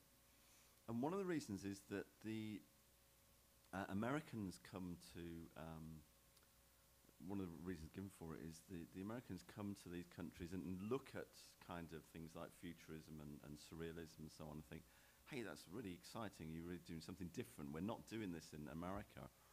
And a number of the artists, so Marinetti, I think, has a conversation with the the editor of Broom, and Marinetti says, but what you're doing in America is wonderful, skyscrapers, automobiles.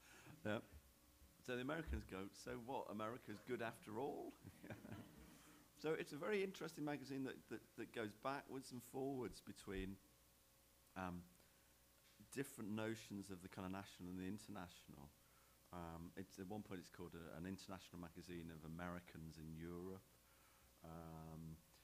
The final issues goes back to New York, and there's in a sense the encounter with the European avant-gardes has kind of suggested the Americans need to produce their own avant-garde. That might be one of the things that we find in those final issues. So I think it's a very interesting magazine for those encounters, really, there. But it's certainly kind of futurism and surrealism, perhaps to a lesser extent, is key. So thank you again, Professor Thacker. And now we stop for a little coffee break at the upper floor, and then we start again at 11:30 or something like that. I hope. Thank you.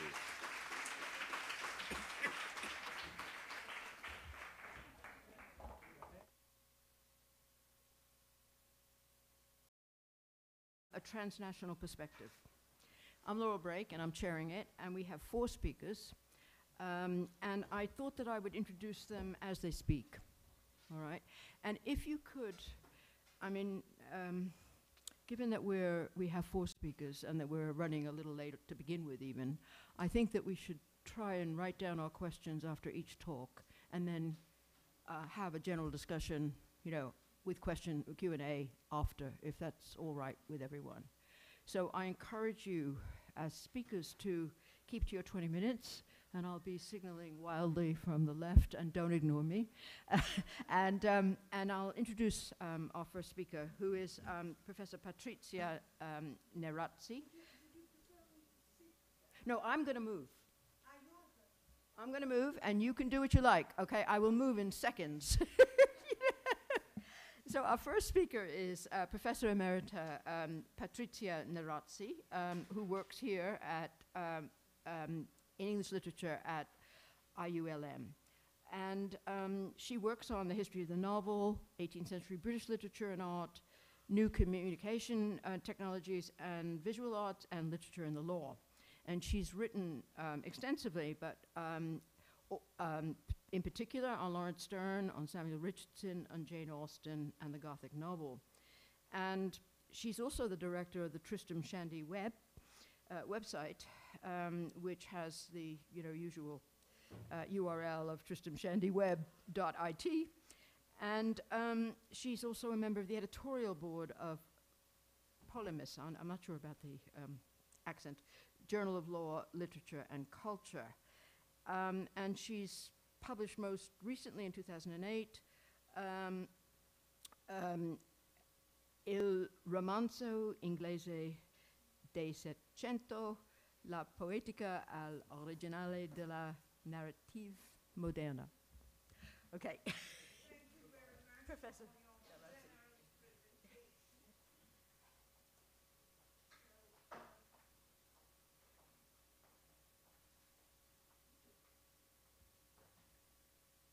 You left something here. It's yours.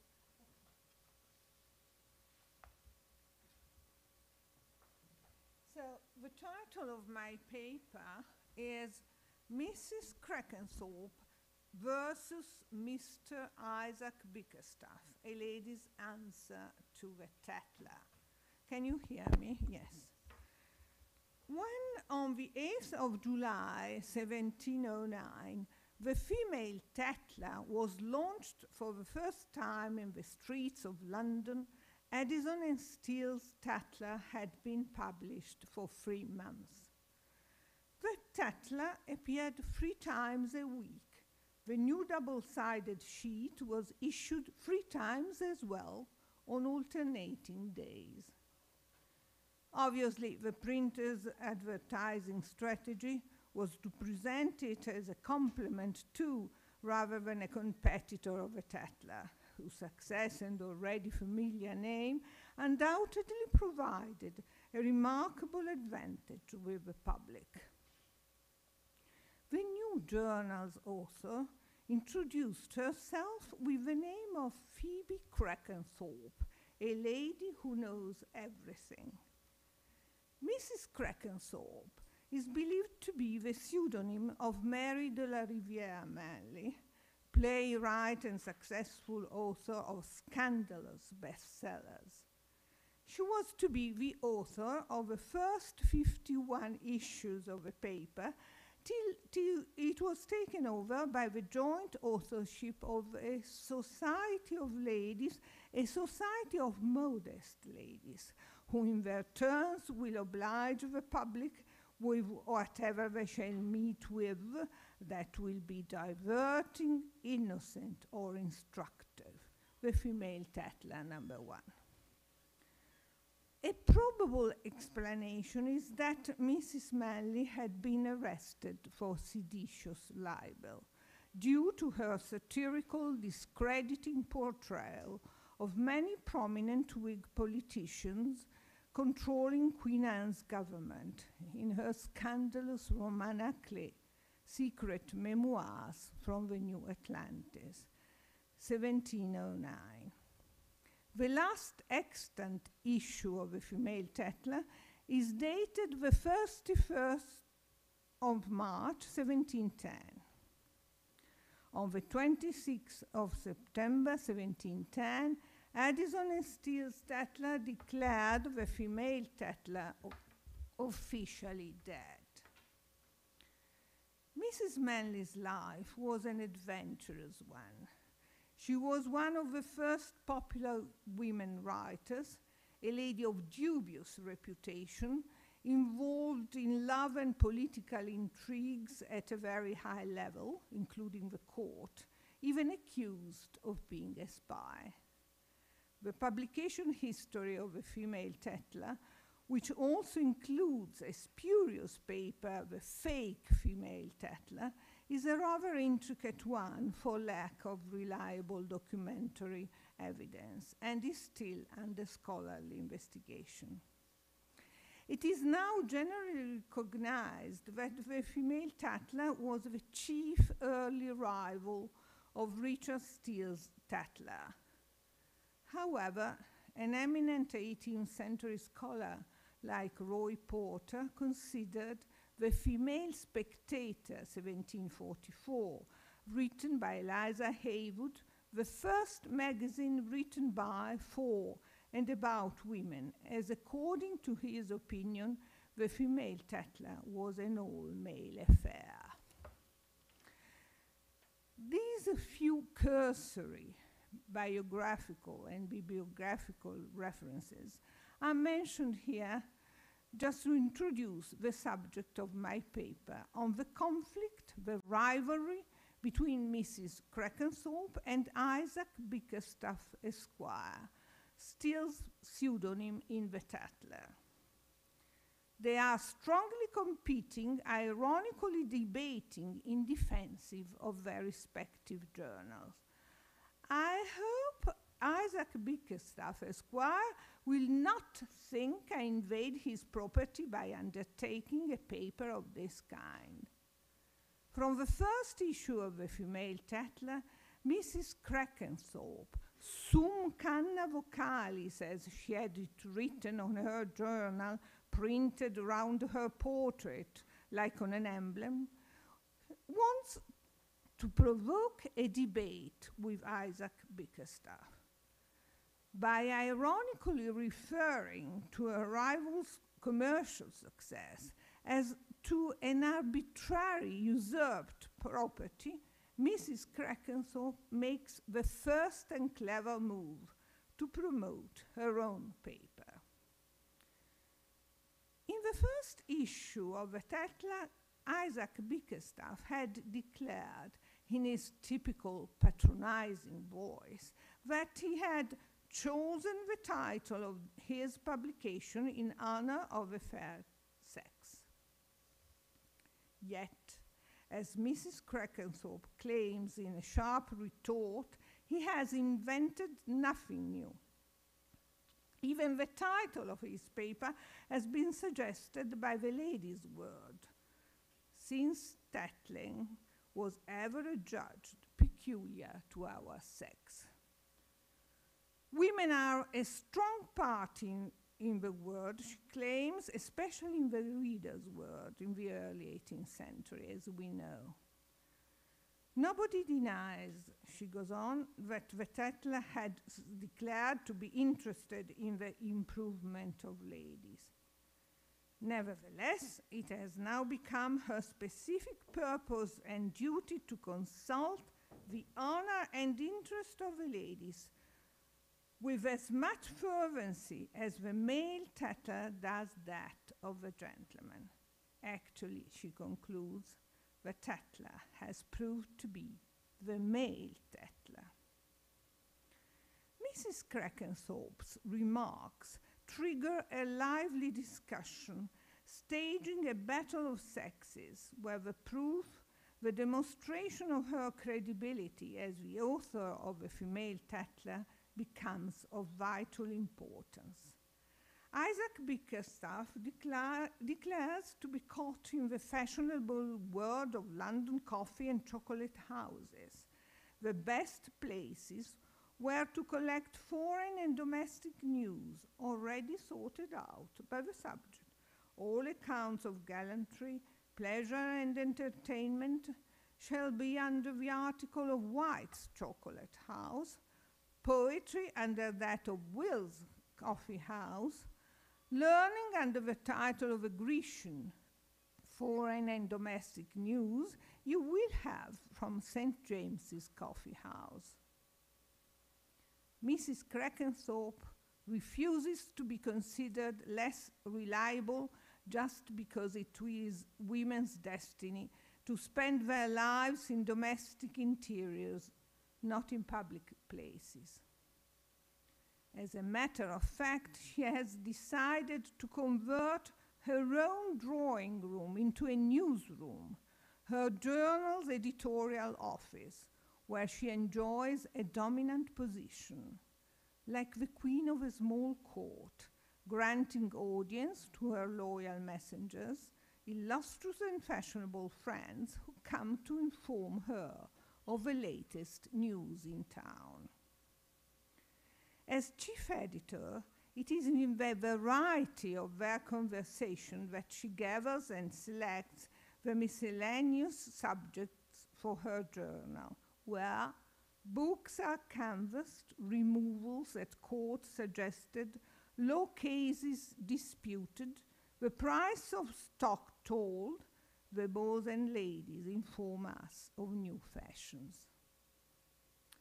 Yet, her drawing room, the English version of a salon de conversation, never had the least ill character, she assured her readers, though a foolish baronet once called it the scandal office. Half a nation visits me when I have a true history of the word. It is not gossip, but facts that make a good journalist. Both Isaac Bickerstaff and Mrs. Crackenthorpe place themselves solidly at the center of their narratives. Nevertheless, as Mrs. Crackenthorpe knows even too well, it is her position which may prove dangerous, precarious indeed. She is often called in defense not only of her reliability, but also of her credibility as the author of her paper. The evidence produced, the testimony submitted to the reader's court lies in a question of fact. The author cannot be a woman. Mrs. Crackenthorpe can do nothing less than becoming so violent an advocate for her own sex. Whereas several ill-bred critics have reported about town that a woman is not the author of this paper, which I take to be a splenetic and irrational aspersion upon our old sex. Women were always allowed to have a finer thread of understanding than men. These detractors could never gain admittance to the fair sex, and all such I forbid my drawing room. The female Tatler number 11. Unluckily, she has to consider she lives in a country where women are sentenced to an endless conversation on trivial matters. The French nation have circumpleasant a regard for the fair sex. But English ladies, the moment they rise from dinner, are packed off to their tea tables, where they spend half their life's time in talking of fans and teacups, sugar tongs, salt shovels, and gloves made up in walnut shells. The French salon loom far away together with the social role of the so-called fair sex and its impact on public life. In contemporary England, it is gloves made up in walnut shells that project an exquisite glimpse of social history. The question of gender emerges and re-emerges in the female Tatler as a thorough bath, illustrating, visualizing the topic of the controversy in thoroughly enjoyable period pieces, witty repartees, and exemplary stories. In the second issue of the female Tatler, a lady coupler, a soi-disant acquaintance of Isaac Bickerstaff, turns up to put a premature and a happy ending indeed to the competition between Crackenthorpe and Bickerstaff, proposing their marriage.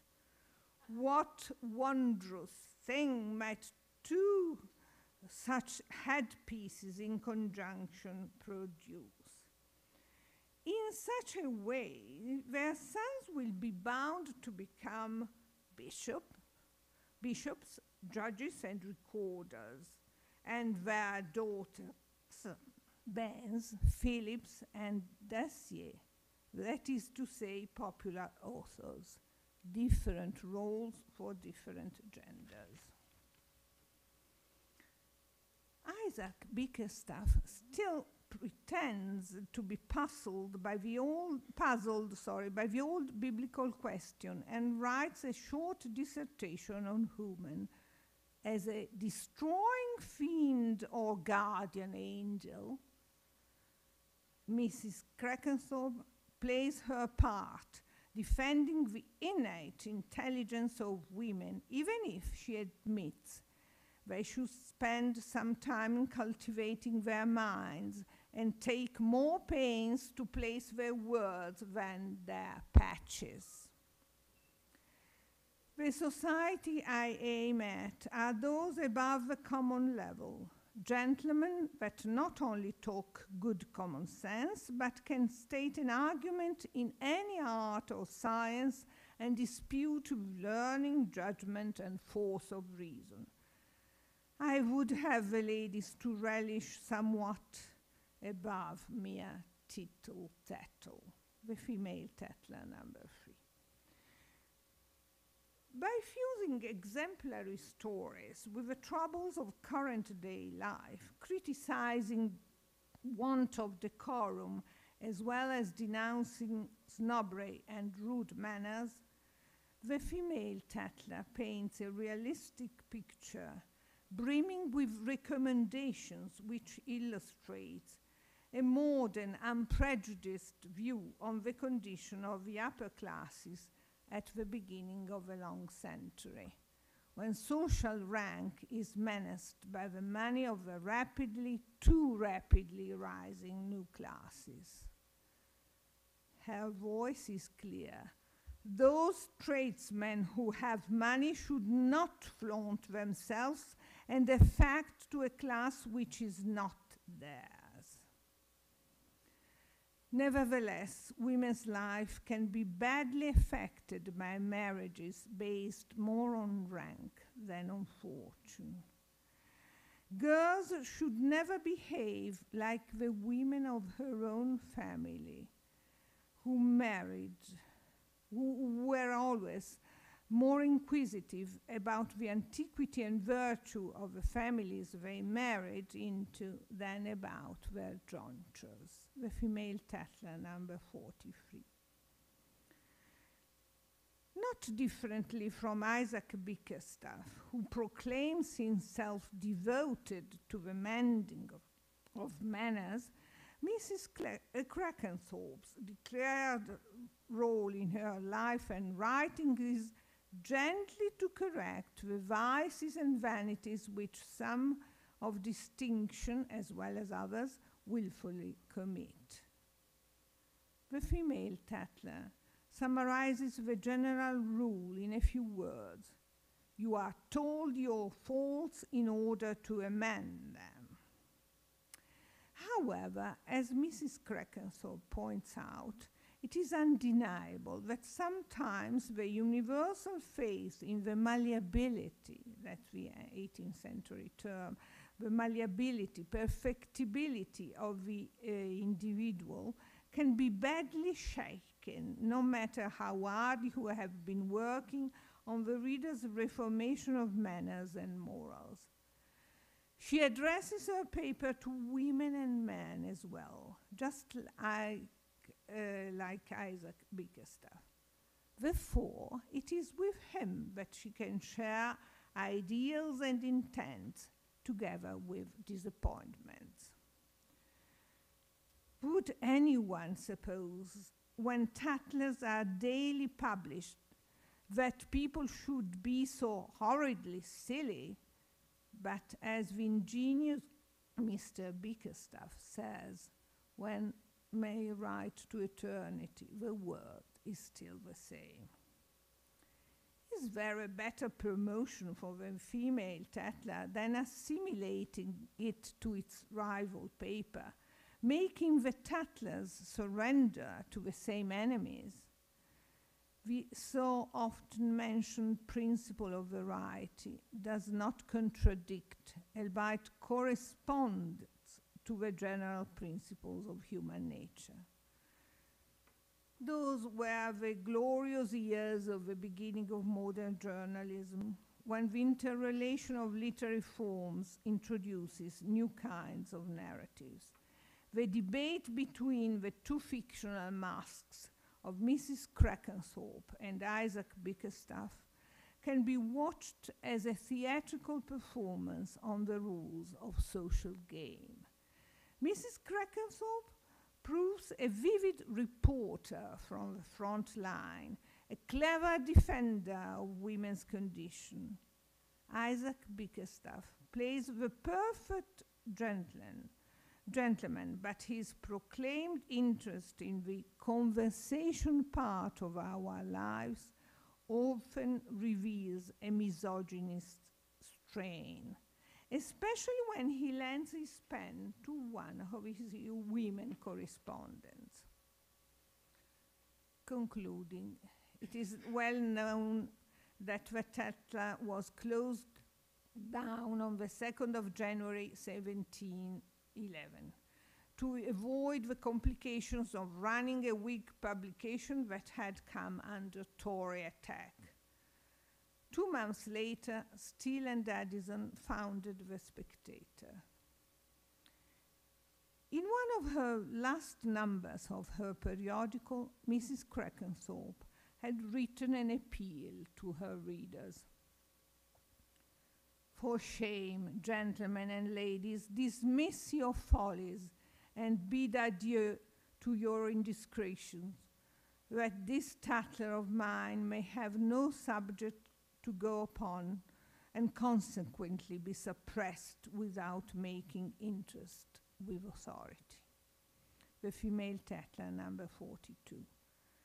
But in the last number, Mrs. Krakenthorpe, resenting the affront offered to her by some rude citizens, altogether unacquainted with her person, gives notice that she has resigned her pretensions of writing the Female Tatler to a society of modest ladies. After her resignation, Mrs. Krakenthorpe leaves the reader to wonder what would become of her. No clue can be found in the numbers of the Female Tatler written by a society of ladies. Only a note from a brief historical relation of state affairs by Narcissus Luttrell, quoted in the Female Tatler's edition by Fidelis Morgan, could explain her sudden resignation. Today, the printer and publisher of A New Atlantis were examined, touching the author, Mrs. Manley. They were discharged, but she remains in custody. Thank you.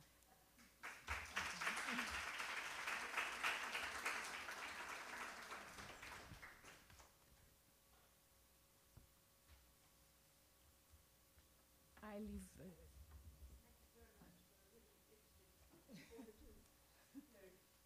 Paper. Now, I didn't remark on the project of this session. I mean, that is the discussion of women editors. When I announced the topic, but it is something that is relatively fresh among periodical historians. That is the visibility and identity of women editors.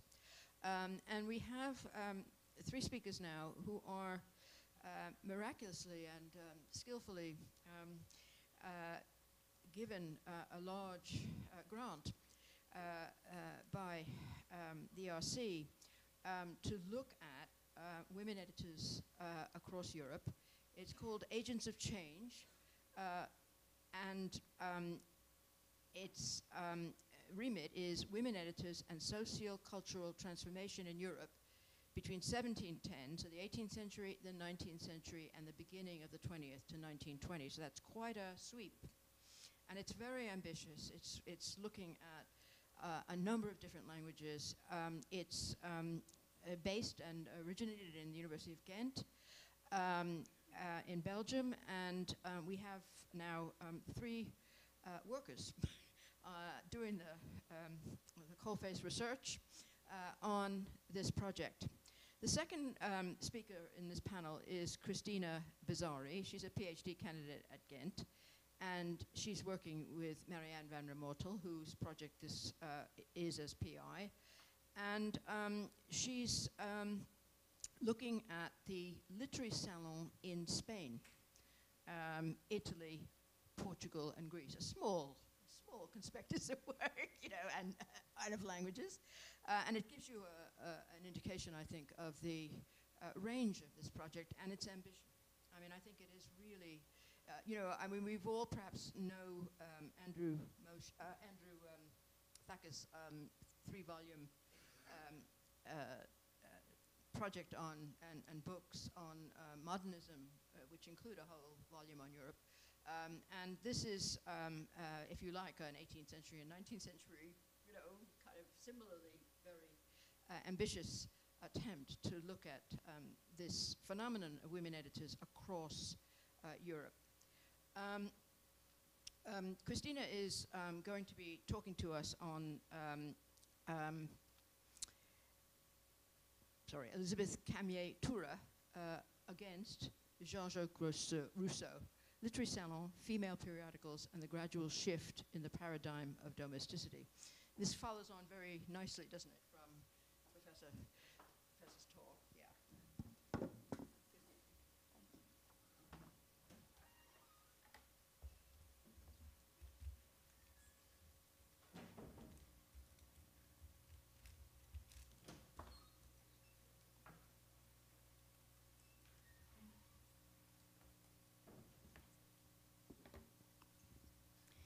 Good morning to everybody. First and foremost, I would like to thank the organizers for giving us the great opportunity to participate in this conference. Second of all, I would like to thank Professor Brake for her generous introduction. And of course, I would like to thank all of you for being amongst us today. I will begin by describing a conflict of ideas between an Italian woman editor called Elisabetta Camier-Toura and a French philosopher who you already know, Jean-Jacques Rousseau. Before explaining the premises of this conflict, I would like to say a few words about the setting of this conflict, which is the Literary Salon of the 18th century, a literary institution that thrived both in France and in Italy, especially during the second half of the 18th century. So the setting of the conflict is the Literary Salon. However, the means through which Elisabetta expressed her opinions was the periodical. So periodical publications were scarce during the 18th century in Italy. However, Elisabetta was a lot ahead of her time, using her periodical publications as a means to attack Jean-Jacques Rousseau's views on the participation of women in both the private sphere and the public dialogue. And from my title, you can see the outcome of this conflict, which is, in my view, the gradual shift in the paradigm of domesticity. A few words about the origins of the conflict. So first of all, the question that we should ask ourselves is whether the salons in Paris were considered to be a threat or an ally to the intelligentsia of that epoch, of that particular period of time. In a famous letter to his friend D'Alembert, Jean-Jacques Rousseau questions the ability of women to participate in the public arena, and he questions salons before talking about participation in the public arena, because he feared that if women were able to have a significant impact on a private conversation, they would then extend this impact to the public. So I quote from this letter. Here I'm going to give you some backstage information, because this citation, this quote, is from a letter that Rousseau sent to D'Alembert, and the translation is from Alan Bloom, so it's not my own translation. I use translations because I don't want to confuse you with 3 different languages. This is written in French originally, and of course I'm going to read the translation in English. So I quote Rousseau. Imagine what can be the temper of the soul of a man who is uniquely occupied with the important business of amusing women and who spends his entire life doing for them what they owe to do for us. I think that this quote speaks for itself. However, I will take the time to analyze it. Rousseau thought that women's impact on in salons would influence lifestyle and manners.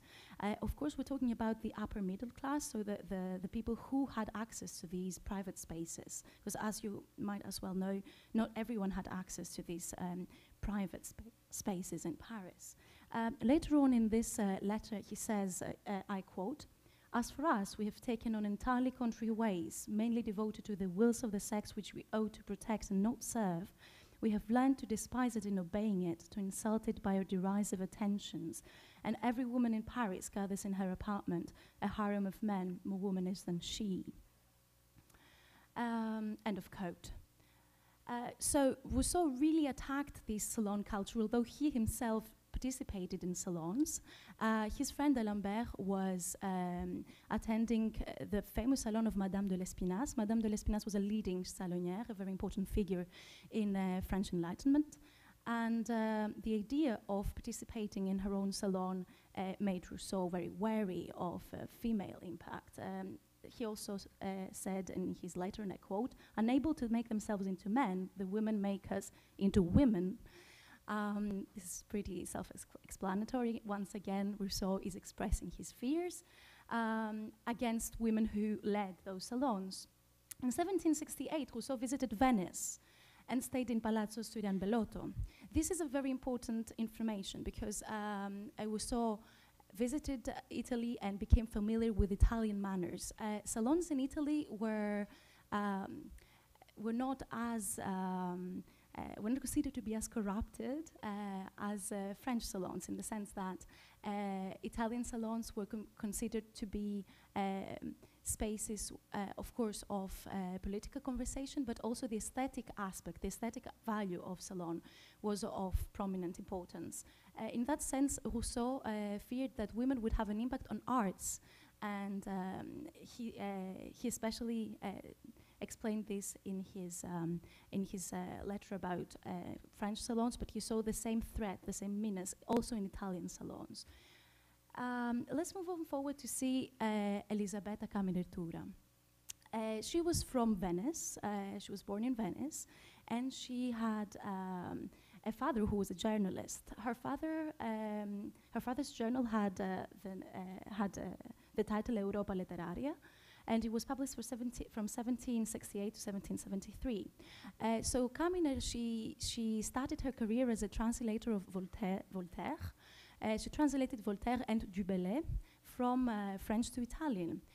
So she played the role of a cultural mediator between France and Italy.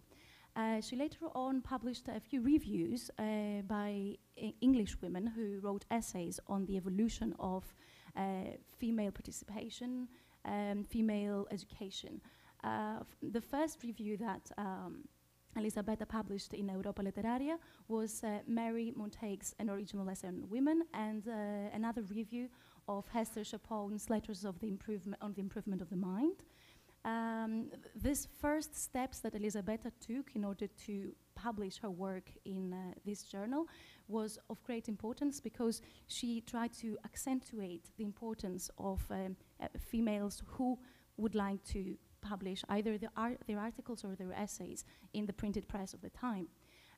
Apart from a journalist, Camillertura was a very prominent salonière, a very important figure of salons. She established and led literary salons both in Venice and Vicenza. Of course, the most debated questions were education, and then again, capital punishment and freedom of the press. I'm going to come back to the freedom of the press, because Elisabetta was a true proponent of liberty of expression. Giornale Enciclopedico was the first magazine that she edited from 1774 until 1780. This periodical has a lot of facets, and it's very interesting to observe the evolution of this periodical, because it was transferred from Venice to Vicenza, and the title changed slightly. So from Giornale Enciclopedico, which means encyclopedian journal, it was called Nuovo Giornale, so a new journal. And the third phase, the third stage of this journal was finally again transferred in Venice. So basically the periodical was edited by Tura in two different cities, Venice and Vicenza.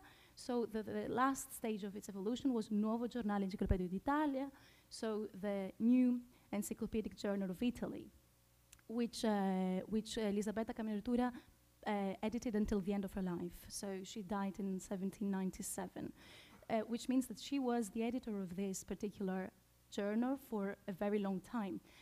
Apart from a journalist, she was also a journalist, an editor, and a salonière. She was also the publisher of her own periodical, because in 1780 she decided to establish her own publishing house, which was called Stamperiatura. So as we can see, she was very prolific.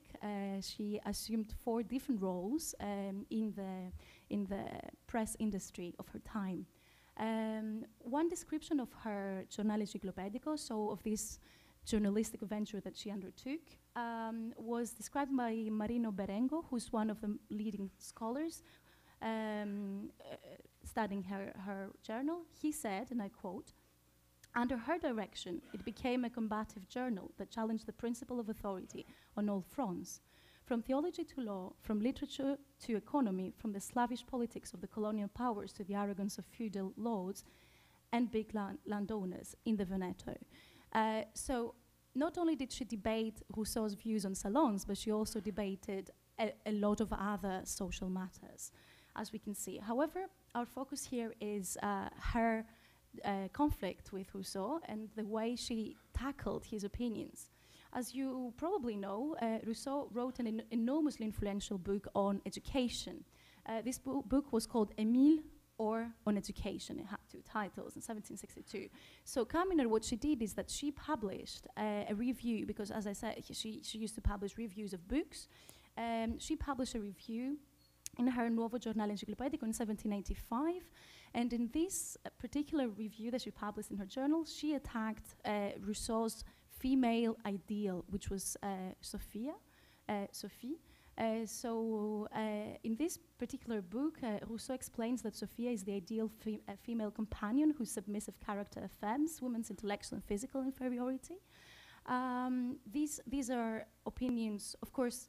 This is not exactly the way that Rousseau writes, but his treatise is on the fact that Émile was the leading figure, and then Sophia was the partner of Émile. Then Camminatura felt the urge to criticize this model, although, as I said, very avant-garde for her own time. And she said, I quote, "What must not be neglected in the education of women is a sufficient cultivation of the mind." What she used as an argument against Rousseau was reason. Don't forget that the 18th century is the century of reason. So Camminatura's argument against Rousseau was that if we want to be reasonable creatures, reasonable human beings, then we have to give women a chance to be reasonable and to cultivate their sensibility, but also their mind. Elisabetta Camminatura wrote extensively on literary salons, and in 1794, she again attacked Rousseau's views by saying that salon participation is not corruptive. Salon participation is not a problem in society. And I quote her views on Italian salons. Her views on Italian salons are 3 questions, 3 rhetorical questions. So I quote, "Why in the world would a praiseworthy young woman hide herself? Might she be of the opinion, humiliating to her sex, that in cultivating her talent she brings dishonor to women? Must she blush for having played so useful a role and for having directed her own studies towards the good of her peers?" As we can see in this publication, Camminatura uses 3 rhetorical questions to attack Rousseau's views on the participation of women, the leading role that women played in literary salons. And of course, as we can see, she thinks that by expanding knowledge and exercising influence in the private conversations of the salons, women are doing well. They were doing good to their peers. She also confronted the Veneto censorship. So salon culture was, as I said, thriving at this period of time in the north of Italy, and Camminatura encountered problems with censors and readers of her magazine. One of these censors was Clemente Vanetti. As I said, she never met Rousseau, but she attacked his views, and Clemente Vanetti was one more of her readers who had polemical views. Catherine Sama is the scholar who wrote a biography on Tura's life, and that's why I have put in parentheses Catherine Sama, because it's her own translation from Italian to English. And so I quote Elisabetta. She says, "As long as the press is not free, Italy will be inferior in matters of literature." So cultivation of the mind, female education, participating in conversations about literature, all these three domains were priorities in Camina Tura's writings, in her periodical publications. So the fact that Clemente Vanetti, but also Ludovico Barbieri, attacked her periodical means that her periodical started to have influence. Her periodical started to take hold in collective consciousness. She started to have more and more readers during towards the end of her life. Her audience was more important, was growing important. And Ludovico Barbieri even wrote an article saying that there are some just and necessary reflections to make on Elisabetta Caminer's journal Enciclopedico. So he publicly attacked her journal, saying that we have to reflect on the quality of her writing. Camina Tura did not hold back. She wasn't afraid of a conflict, and that's why she published another article in her own journal, and I quote, "Some will perhaps dare to believe that the just and necessary reflections on my journal are neither necessary nor just." So this ironical tone indicates the fact that Elisabetta really believed in exchanging opinions with women in salons, but also if women were capable of playing a prominent role in salons, they would be then able to play an important role in society. Also, an important information to give here is that as a salonière, Elisabetta knew that exchanging books, translations, and manuscripts was much easier for women who participated in salons. So cultural transfers were important in the space of the salons because it was a space that allowed women to talk to one another, even women who didn't come from the same country. For example, a lot of English women held their own salons in the Veneto area. And Elisabetta was well aware of the fact that she can exchange texts with her fellow attendees. And that was one more of the advantages that the salon culture could offer to the people who were privileged enough to participate in these private gatherings. Last but not least, I'm now reaching my conclusions, is the position of Elisabetta Camina Tura, or perhaps Catherine Sama, the person who was the biographer of Tura, said that her main position was that Tura didn't perceive conflict as something that we should avoid at all costs. Rather, Elisabetta perceived conflict as the natural consequence of intellectual progress. Or rather, we can say that conflict is what triggers intellectual progress.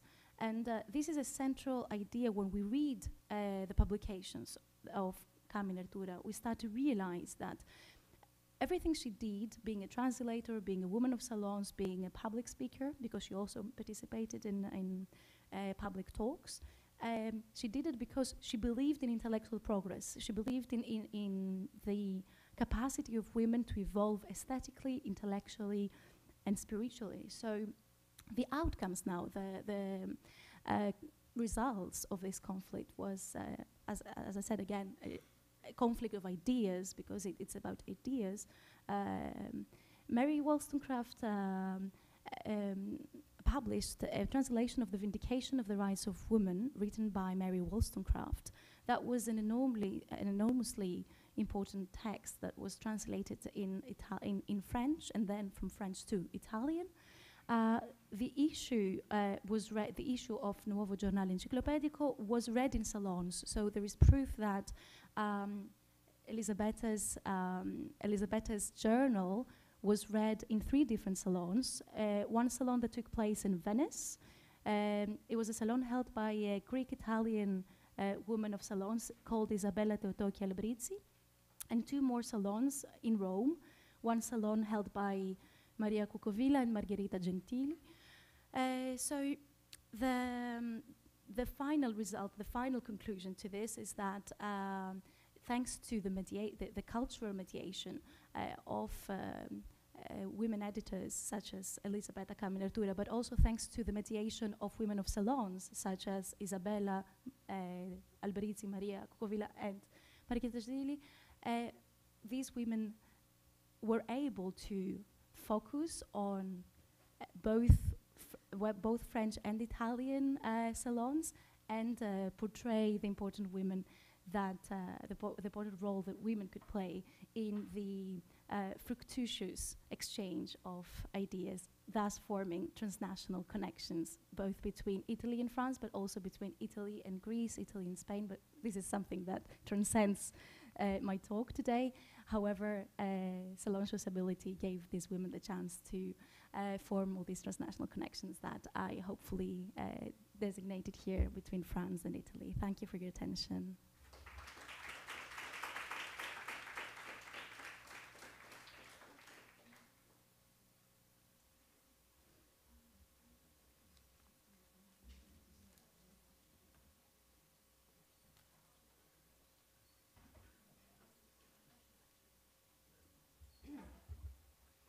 A really interesting illustration of female networks, transnational, and dare I say it, female power. Quite interesting, really interesting. Thank you. So our third speaker is Maria Elisina,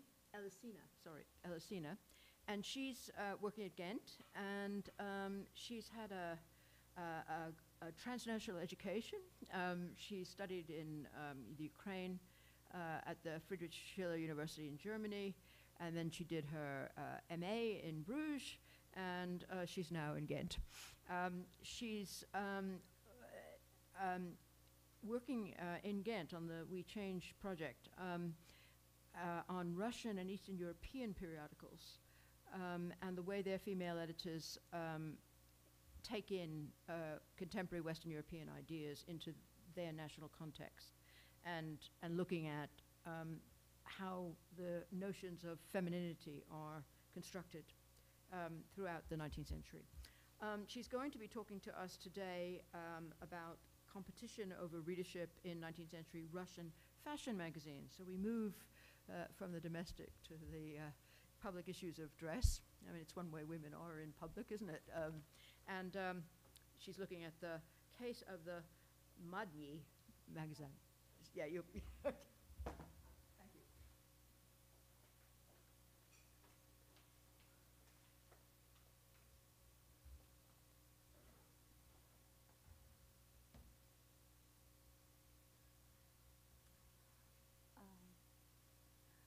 Hello, everyone. Thank you for the introduction.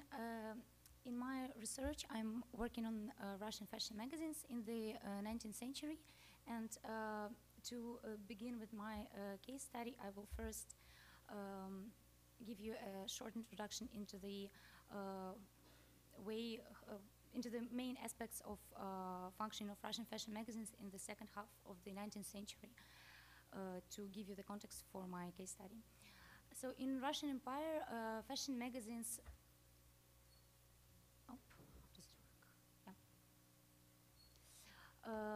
In the Russian Empire, fashion magazines were the most popular type of women's magazines, so magazines targeted at women. And while the first fashion magazines appeared in this early 18th century, the real development of the illustrated fashion press happened in the second half of the 19th century. And the genuine boom of the genre came in the 70s, when the technological development and the social cultural changes enabled the shift from rather elitist publications to the genuinely popular fashion magazines that were targeted at different social classes. And in my presentation, I will focus exactly on this decade, 70s of the 19th century. The crucial point concerning the Russian fashion magazines is the transnational character, which was also the case for all the fashion magazines in Europe, because the fashion was traditionally coming from Paris. but this factor was also crucially important in the case of the Russian Empire, because for Russia, the Western fashion has always been the sign of modernity and the affiliation with the European culture. Therefore, Western youth, especially anything related to Paris, have always been the main point of interest for the readership of fashion magazines in the 19th century. Another crucial aspect of the fashion press in the Russian Empire is the active participation of women in its development, but this point is a little bit problematic because while the fashion journalism constituted the very mainstream of female journalism in Russia, still there is a stereotype that the fashion press was developed mostly due thanks to the efforts of two big-scale male publishers, namely Hermann Hoppe and Nikolai Elevert. But this stereotype ignores the fact that there were dozens of women working for fashion magazines, editing and publishing them for the decades. And in my presentation, I want to challenge this perspective, this classic, so to say, perspective, and to present the case in which show that it was thanks to far less known people, women, that European fashion use and European fashion was actually found its success to the Russian audience. So the case I'm going to talk about today is a conflict that happened between between the publishers and editors of two most popular fashion periodicals in the Russian Empire in the 70s. One of them is Hermann Hoppe, who is on the left. You can see his portrait. He is one of those two famous publishers who I've mentioned before. And on the left, on the right, you can see the picture of a magazine, but this one I put instead of a portrait of Sofia Rechnevskaya-May, who is the second one, because there are no portraits, and I think it's kind of symbolical that despite her big contribution, the only thing that is left after her is the magazine, and it has to speak for her, like even without us knowing much about her herself. So who were those people? Hermann Hoppe was, as I said, famous publisher of German origin. He was born in Germany and he studied publishing business in Germany and Belgium. And when in the 60s he came to St. Petersburg and published his own publishing house, founded his publishing house, he already had a lot of business ties with German publishing enterprises.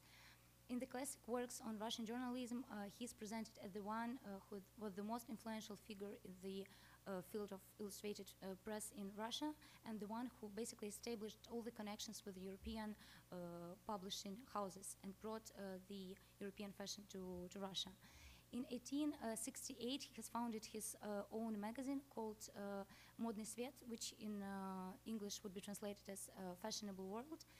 And that magazine was based on the German periodical Modern Welt. It took a lot of information and fashion plates from there.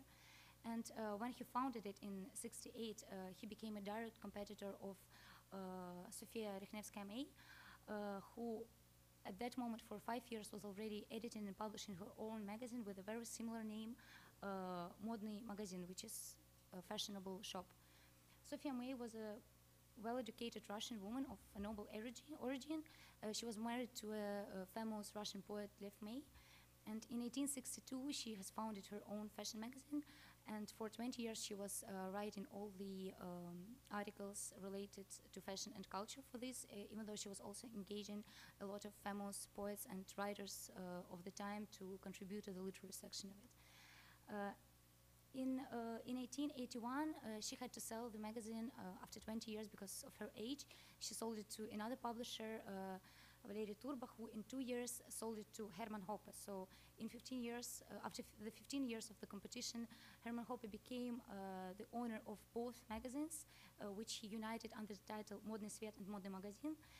And that made him a monopolist on the field of the Russian fashion press, at least for a few years in the 80s. the conflict that I will talk about happened in 1879, so just a few years before two magazines were merged. And here on this picture you can see the magazine, Modny magazine by Sofia Rykhnevskaya-May on the left, and Modny Svet by Herman Hoppe on the right. And you might notice that the fashion plates on the title pages, on the front pages, are just the same. And it's just one of many examples of such a coincidence. For example, this, you can also see two different magazines with the same fashion plate on them. Another one, and another one, and there are many of them.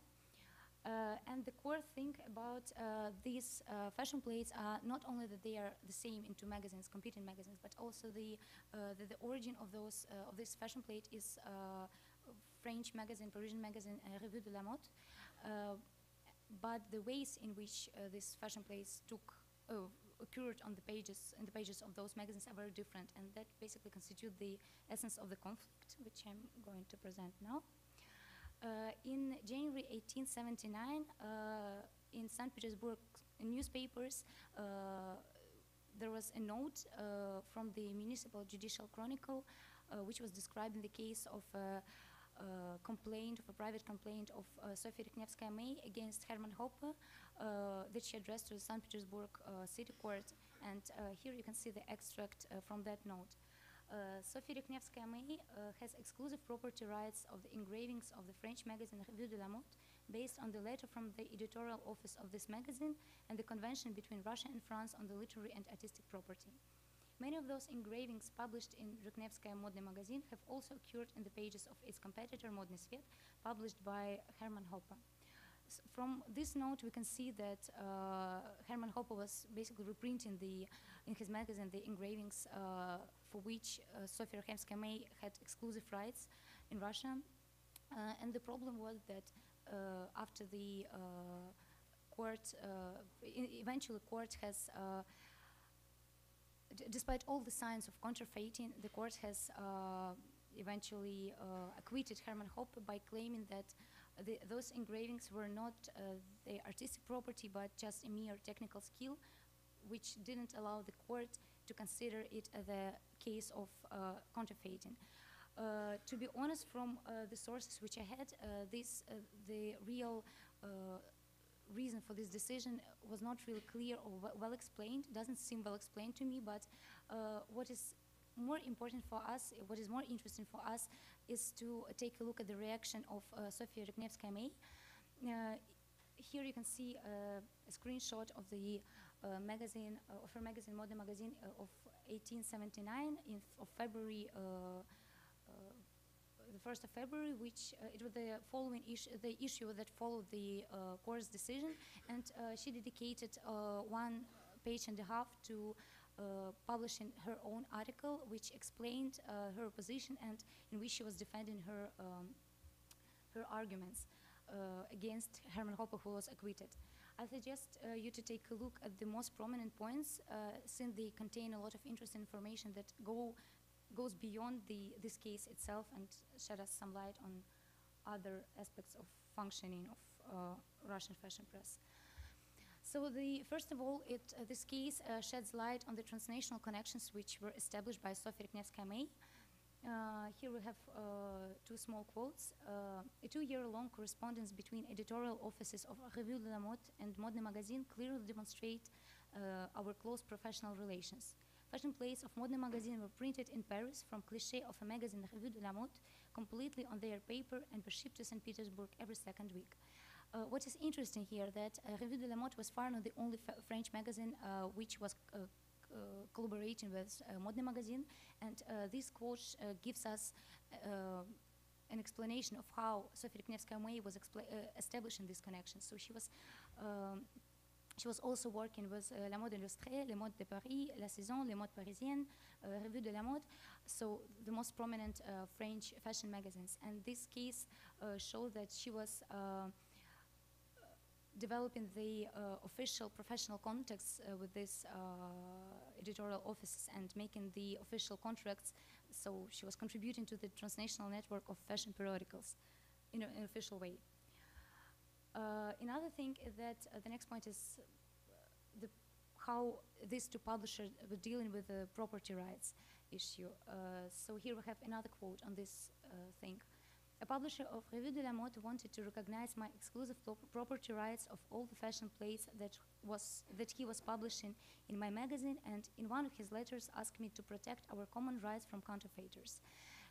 As a reaction to this demand, Sofia Nevskaya has addressed the Imperial Academy of Arts in St. Petersburg, and as a result she acquired its official approval of her property rights on all the fashion plates published by Revue de la Mode and reprinted in her own magazine.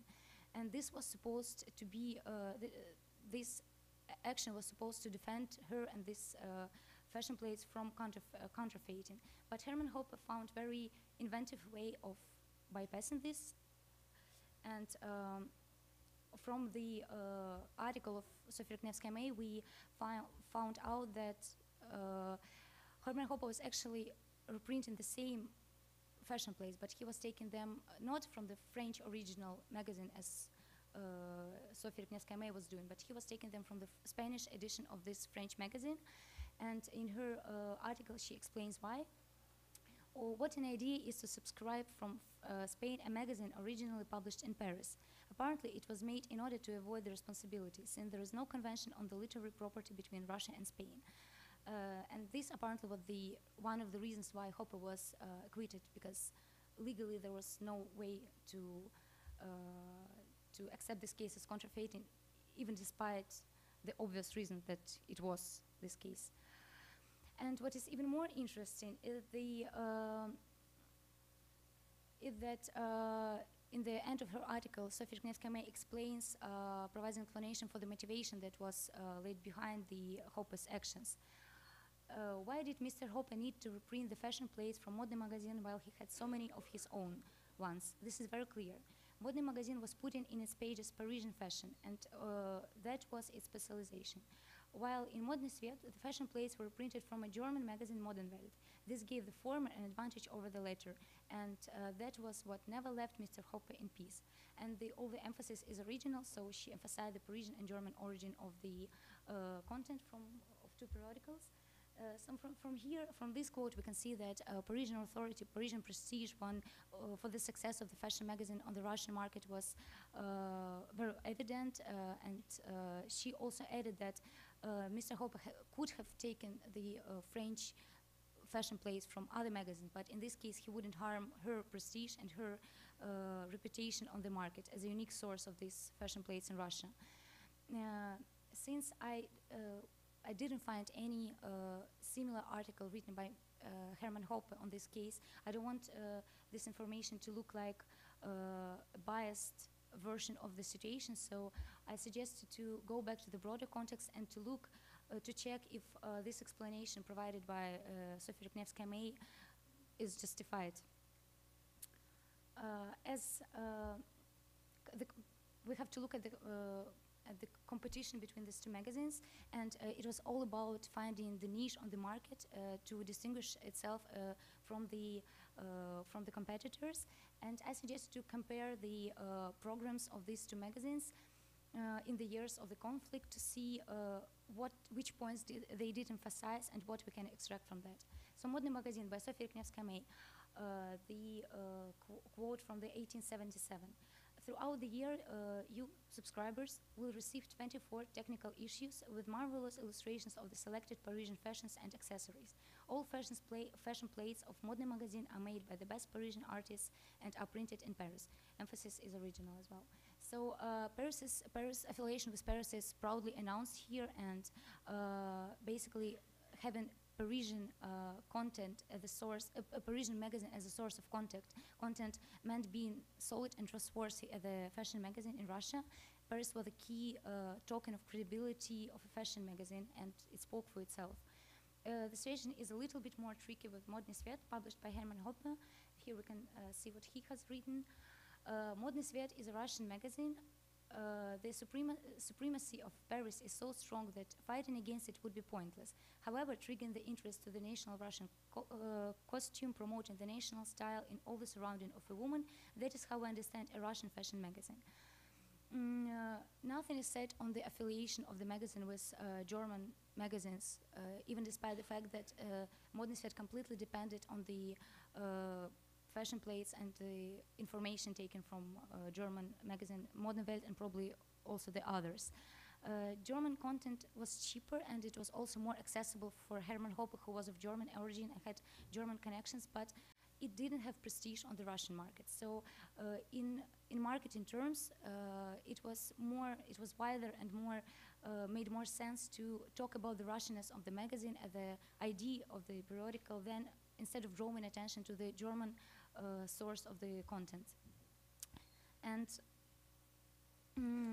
as I already said, a few years after this conflict, these two magazines were merged into one under the ruling of Hermann Hoppe, and I suggest to take a look at the program of the new magazine and to check how the program of the periodical changed when how the program of the Hoppe's periodicals changed when Modny magazine became a part of it.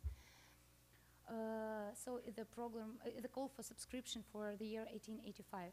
Today, Modny Svet and Modny magazine is truly the best and the most comprehensive Russian magazine on fashion. Direct relations of the editorial office with the best Parisian fashion enterprises, contract with the best French fashion magazines, such as Revue de la Mode, La Mode Industrielle, La Saison, as well as direct relationship with the needlework enterprises in Vienna and Berlin, allows us to inform our subscribers on everything that is new and the best in the field of fashion. So here we can see that when the Hoppe became the owner of the Modny magazine, which had affiliation with the Parisian magazines, he immediately put it on the top of his program, that which has never been the case with German magazines and German connections. In this way, we can say that Ryknevskaya's argument on the prestige of the Parisian fashion and the uneasy attitude of Hermann Hoppe to having such a competitor who has connections which he didn't have, really were the main source of motivation for him to reprint some fashion plates which were published in his competitor's magazine, even though he had plenty of information from his own sources. And to conclude, to put it in the broader context, I want to say that the Modern Svet and Modny magazine existed until the last years of the existence of the Russian Empire, until the 1815. And all the credits for its enormous success and longevity eventually went to Hermann Hoppe, despite the fact that the biggest asset of this magazine were actually those direct connections with French magazines, which were established by Sophie Ryknevskaya, whose name is almost unknown in the studies, in the scholarship of Russian fashion journalism. And this case proved that the success of the big-scale publishers in bringing European fashion to Europe was often dependent on the previous achievements and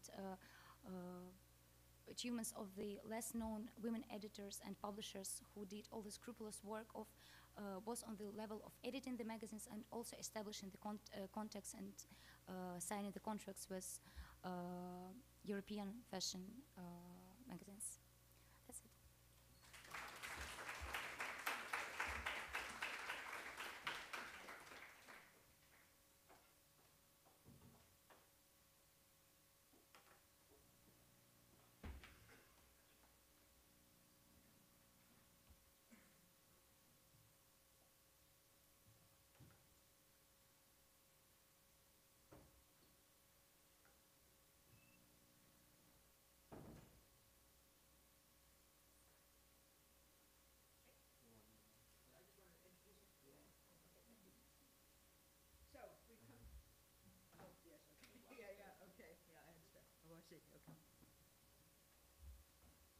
So, our fourth paper, and the third of this Ghent team, is Charlotte Dare. I hope that's the right pronunciation.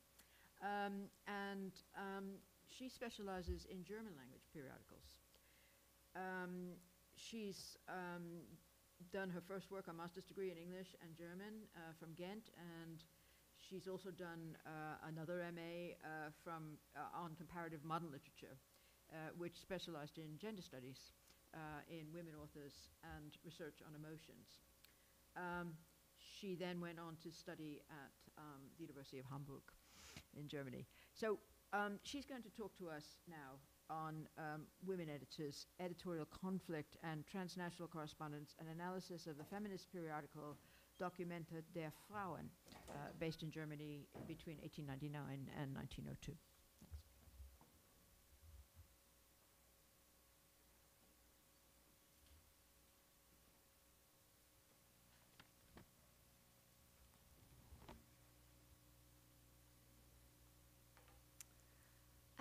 Yes, good morning, everyone, and thank you to Professor Brake as well for that lovely introduction. So for today, I will talk indeed about women editors, personal conflicts, and transnational networks, and I will do so by analyzing the German periodical Dokumente der Frauen, which was published in 1899 until 1902. As said, I am also a member of the We Changed team, and I work on German language periodicals, but I have a special Viennese case for you today. Because Austria was very interesting at the time. It was a cosmopolitan city, so think of Viennese coffee houses, of Die Wiener Moderne. Cultural exchange was very much flourishing at this time. And Austria was also a bit seen as the little brother or sister of Germany. They were very much influenced by Germany at the time due to the mutual language, of course. So taking this into account, we will dive right in.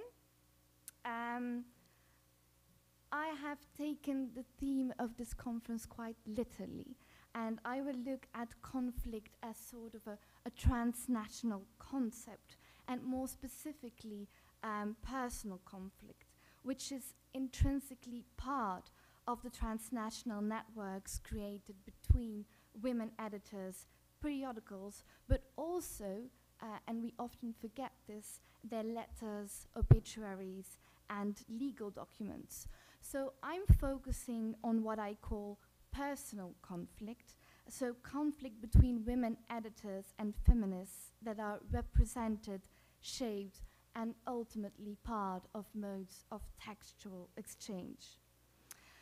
Paradoxically and interestingly, conflict is not just an essential part of what happens behind the scenes, but it is also cultivated as essential to be performed within the periodical. So there's this kind of paradox which gets played out. And in the case study that I will present for you today, this is clearly seen in Dokumente der Frauen, because you have this conflict between the women editors, the co-editorship, which they very much try to hide, and then the kind of performed conflict that fits the editorial, so the kind of conflict they actually wanted to cultivate. Yes, so I will look at Dokumente der Frauen, but also a little bit at Neues Frauenleben, which came after Dokumente der Frauen. Both of these periodicals were edited by Auguste Fickert, and for Dokumente she got help from Rosa Mayrede, Marie Lang, and to a certain extent also the Swedish-Finnish Maiki Friberg. So, Auguste Fickert. She was an important feminist, journalist, and teacher in Vienna, to such an extent that she became president of the Austrian Women's Association, so a feminist movement which advocated for women's rights and represented mostly the liberal middle class. So evidently, this organization needed its own organ, not only to publish on the political issues, but also to disseminate international news on women's social conditions and women's movements. So when Fickert started her periodical, she had to look for other women to co-edit this periodical. She needed a strong, active network, and she had the obvious choice of Rosa Mayrede, who had a large artistic network, among her, for example, Tina Blau, or even more famous, Lou Andrea Salome. And then we have Marie Lang, who was also very educated, but had a quite a small network, not that many letters are left as well. So this co-editorship was quite a smart move. This way they had a larger network, and of course they could kind of share the financial responsibilities. You can already see a bit that Rosa Mayreder connected quite well to Auguste Fickett, where Marie Lang was already a bit on the side of the project. So to start the periodical then, it's actually, it starts already with Auguste Fickett trying to get her other editors in the same circle.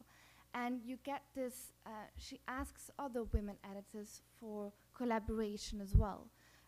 In Germany, you have Anita Augsburg, a women editor of Die Frauenrechtlerin, and she bluntly remarks that she does not have the time to collaborate with Auguste Fickett. She has other obligations.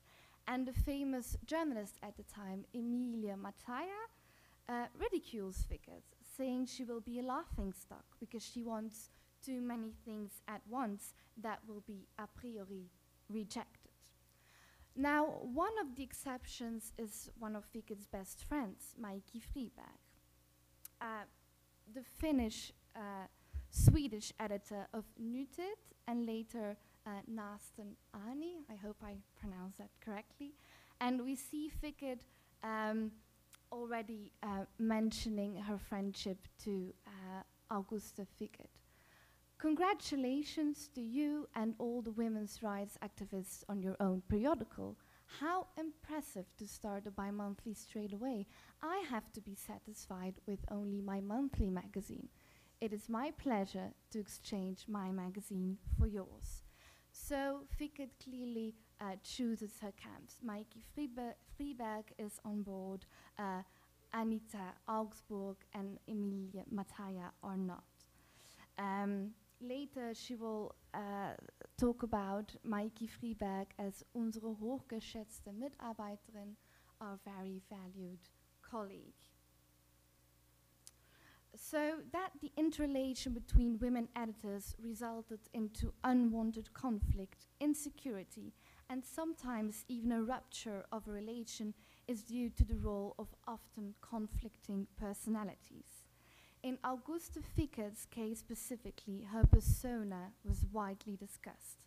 When she died in June 1910, a wide range of periodicals and magazines published an obituary to commemorate the fearless woman, the Unerschrockene, behind the Austrian women's movement and the editor of two important feminist periodicals. The obituaries unanimously describe Fickett as a headstrong individual for whom it was impossible to adjust to any kind of organization, fighting fanatically to the cause without making any concessions. And the Evangelische Frauenzeitung goes as far as to call Fickett ruthless. It becomes clear then that Fickett had very liberal views. She was quite adamantly fighting for the cause, which had mostly to do with better social conditions. And Mayreder confirms this image in her own obituary about Fickett, but offers an additional insight in what Fickett truly felt behind the persona. And this persona clashed enormously with other people, unfortunately for Marie Lang, also with her. And Mayreder continues by saying in her obituary, and I quote, Fickett thought she was the standard of her sex. She mixed up her own personality with that of the average person.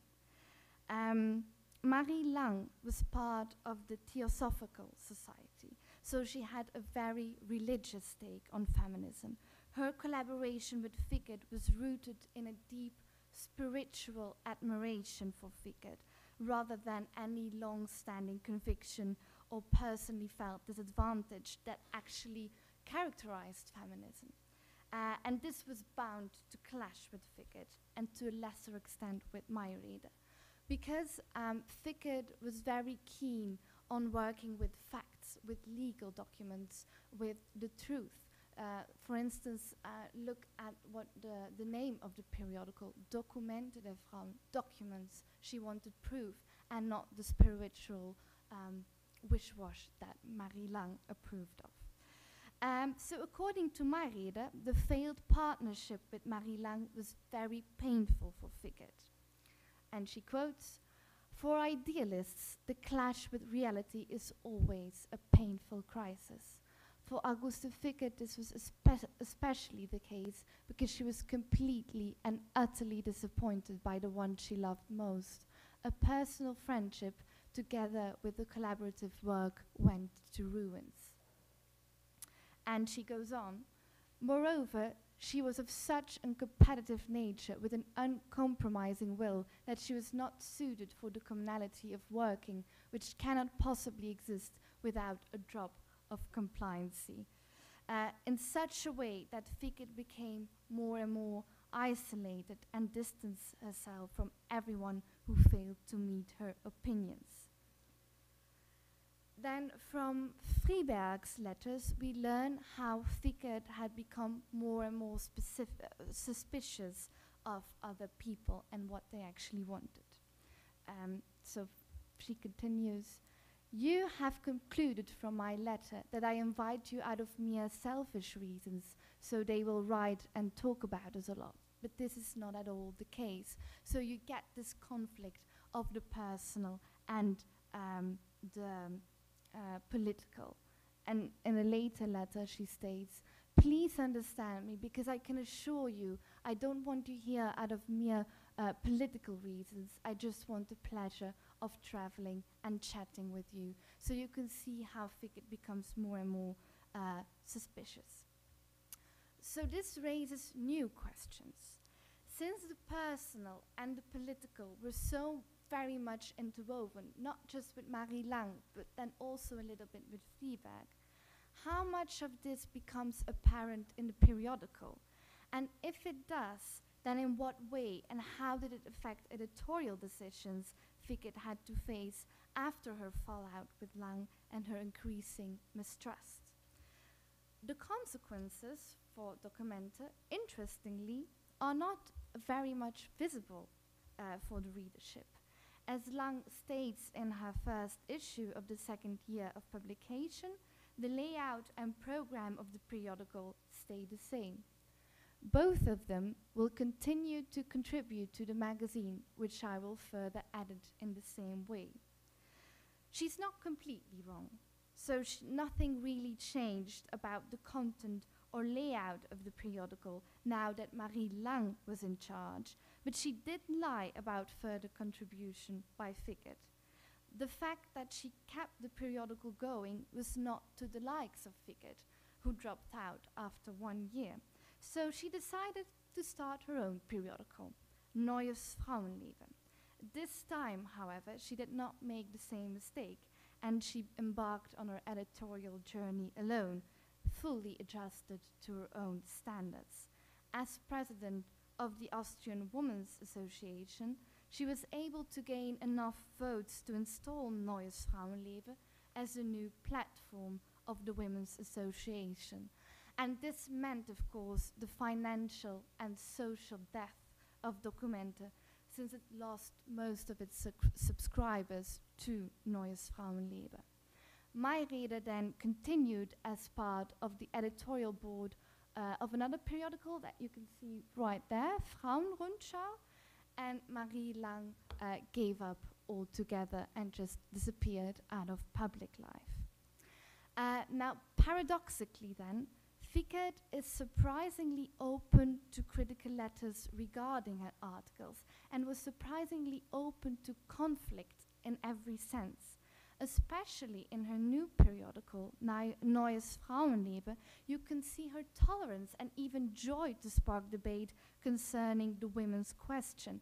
And another friend of her, Else Lüder, who was a German woman editor, she wrote an editorial letter which was published in Neues Frauenleben, saying, and I quote, The most important article in the January issue of your valued magazine contains critical opinions about the German women's movement.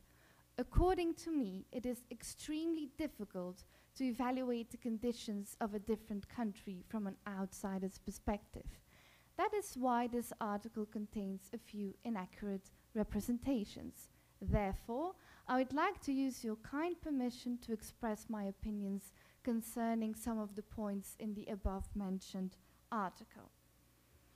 The gentle, encouraging words and the mutual interest, and this is very interesting, for the factual information to Fickett were very important.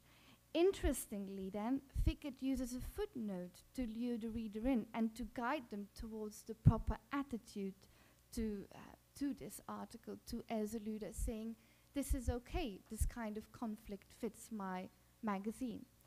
And Fickett says, we give space to this fresh controversy and we look forward to any other factual responses and discussions concerning this article. The important word here being factual, which was precisely what Fickett and Lang failed to agree upon, the importance of fact and truth. And if you have a quick look at the editorial, you'll see that it became clear already in Dokumente der Frauen that this is where Fickett was going. And she addresses the reader. I'm just reading out the red letters. You want facts, saying to the reader, you want facts, you want to know about real situations. You want to see and perceive this, the women's question, through your own eyes. So facts, not the spiritual. And this is something completely different from what Lang wanted, who was more conservative and more spiritual in nature. The conflicting situation with Elseluder is therefore merely a kind of staged, performed conflict, carefully edited to fit in the editorial program of Dokumente, which is emphasized by the footnote. And Fickett pushes this through in Neues Frauenleben, as I already indicated, with one of her famous slogans, durch Erkenntnis zu Freiheit und Glück. So inside wisdom, fact will give us freedom and happiness. I've come to the conclusion of my talk for today, and this case study ends with a very disillusioned Augusta, but actually with a very strong-minded, financially healthy periodical, which continues to exist for another 6 to even 7 years under the editorial of her brother Emil Fickert and 2 feminists who were also part of the association, Leopoldina Kurka and Christine Touaillon. So thank you for your attention, and I'm very open to questions after our talk.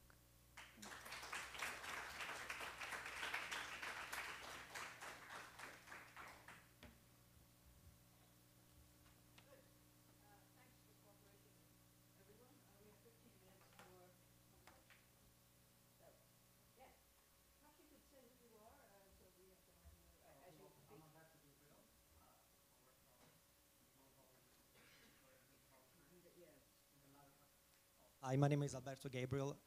I work on the global dissemination of print culture in the 19th century. Great panel, wonderful evolution of print culture and the industry in several locations and several periods. Very, very interesting. So I do have a question first for where's the name? Christina. And since you are in such a privileged position to have covered so many different national contexts, I was really curious to hear from your perspective, because such a rare kind of perspective to have for most of us. How do you see transnationalism, and what kind of trends, what kind of evolutions, what have you tracked so far that's fascinating, specifically in your topic? And I refer also to circulation, material culture, whatever you want to go into. And also have a question for Maria. Very, very interesting. Gave us a fantastic view of what was really this commercial war between the kind of global ambitions of the French print industry and the German one towards Russia, which is very fascinating. But Hoppe, in the later part of the 19th century, but Hoppe takes us to this kind of previous German history that was kind of covered or sketched or kind of referenced very briefly in your talk. And I'm just curious to know, since Germany was such a patchwork of industry and states and regulations, just where he was from, just to understand where he was from originally, where he trained. And kind of Belgium training was also fascinating because throughout the 19th century, book publishers and printers, and we know that we're publishing books and periodicals at the same time, had this kind of habit of being transnational. So it's not just the latter part of the 19th century. You have Scottish publishers who are trained in Dublin, but they're active in Australia, so it's kind of very ongoing. Provenance, provenance. It's really, that's right. They're two interesting general questions. Let's try them. So one, what is being defined as transnationalism, and two, provenance of a publisher, perhaps across Europe, but okay, thanks. So, answers. Thank you very much for your interesting question. One trend that I have traced while studying women editors in these southern European countries and the Mediterranean countries is that there is a specific journalistic genre that emerges in Spain. It's called Crónica del Salón. You have this salon chronicle, so women editors who also participate in salon life, and they're writing representations of salons, they're publishing them in their articles, and in this way they turn the salon attendees into members of the editorial boards. So a lot of the times, both in Spain and in Italy, members of the editorial board of a magazine are also attendees of a salon, and this is a tendency that I spotted in all Mediterranean countries. Second, a second similarity that I have traced is art translations. A lot of women editors translate the works of one another and also disseminate these works by saying that this is a famous author in Greece, please read her in Spanish because she was your time. So if I am to define the concept of transnationalism, it's based on these two similarities, so translations and networks and salons, that help these women to travel and also to perform networks through text. So textual analysis will help us trace these connections because some of these women knew each other, so they saw each other, they traveled to Mediterranean countries and they met in person, and some other women didn't have the chance to meet one another, and so that's transnationalism from a more idealistic perspective, where these women were connected by the mind, they were connected by their writings and not by their talks in person. I would say more, but maybe we don't have enough time. So thank you very much for your question. Thank you for your question as well. And Hermann Hoppe was from Westphalia in Germany. He was born there, and he studied in Germany, in Belgium, and in England as well. I'm not working on this case so far, so I don't really know the precise details, but he was invited to Russia by another German who was also working there and had a publishing house, and so he started to work as a hired worker, and then he decided to establish his own publishing house. And what I've just noticed, in general, the ties of Russia with Germany is very strong, and the impact of German publishing industry is very strong. And apparently, the strongest one, because French was prestigious, English was sometimes occurring, but the English language is not that popular in Russia. And Germany was really the main source. It was a clothes, so the main source of all the innovations, technological innovations as well. And what I also noticed about so there were plenty of workers from Germany. And what I've noted that those publishers who came from abroad, they really had very strong commercial interests, so they never, and it also impacted the way they shaped the field. So they had technical potential, they had Western training, they had financial resources, and they also had very strong commercial goals, so they didn't have any emotional affiliation with the country. So it also, I think it impacted the way they just spread the factual novelties from the West. Thank you. Second question. There's one in the back next to Andrew. If you tell us who you are, it'd be good. Okay, I'm Stefano Garzoni from Pisa. From Pisa. A question to Ms. Maria Aliesina. It was very interesting, your paper, and I think the history of fashion magazines in Russia is quite interesting. It's a history beginning from the 18th century, and then, for example, we have very good magazines in Pushkin era. For example, Galatea was published by Simon Reich.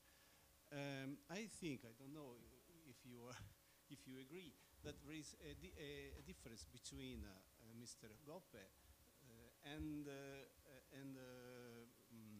Sofia Palanskaya, Rykniewska ili May, as you prefer. The problem is that for me, I think that Sophia May was, first of all, she was a writer, a translator, a woman of culture. And on the other side, Hoppe was a man of money, so, enterprise. For example, then he published Всемирная Иллюстрация and another magazine that have a very important role in the economic life of printing in Russia at the end of the century. Do you agree with this? Then it's interesting that, for example, in Modny, in the journal were published texts by Nekrasov, by Maikov, May. May was a good poet, and his lyrics, his poems were put in music by Mussorgsky, for example. So, yes, perhaps you could sum up the question before you start. Yeah. Thank you a lot for this question, because first of all, thank you for such a deep knowledge of this field, because I assume there are not that many people who know so precisely. And the question basically was about if I agree if there was a big difference in the attitude and motivation of Hoppe and Sofia Rykniewska-May. Indeed, actually, I wanted to cover it in my presentation. I just didn't have time. That's why I took this period, the 70s, because it was a moment when the fashion press started to shift from the elitist and content-based, very solid magazines with a very solid literary pieces, a very decent content, to more commercial, cheaper, and also more flexible. It doesn't necessarily mean a bad thing, it's just another type of fashion magazine. And this conflict was a sign of this shift from more content-based approach to more marketing-based approach. And Sophia May, indeed, she was a selling hostess, she was a writer herself, she has very intense ties with the intellectual circles in Russia. And Hoppe was targeted rather at merchant women, so a bit lower social classes. And of course it impacted the content of the periodical, the format of the periodical. But the thing with that elitist periodical, they just didn't, especially because the editor and publisher was a woman, of course she didn't, and she started to publish this periodical out of financial need. So she didn't acquire the financial resources, the technical training, all the novelties of the 80s and 70s, which Hoppe had and which he brought from the 80s. So I think it was a nice merge of technological advancement, but at the same time the content and the quality of the magazine was developed in the 60s by editors like her, because she really added the literary component to it and very reflective component, so to say. And then it was combined with a marketing approach, and in the end of the century we had another type of magazine which didn't exist in the 50s, for example. It's good to hear, I must say, an explanation of the popular press that is positive and and is capable of incorporating intellect with commercial methods and new technologies and so on. I think we need to think a lot more about the positive elements of the popular press. Myself, coming from a culture of periodicals which has so privileged the reviews and the high culture reviews and magazines. We need to look beyond that and see why millions of people are reading, and the very interesting content, right, that we find there. Okay, good. Another question? Yes, back there.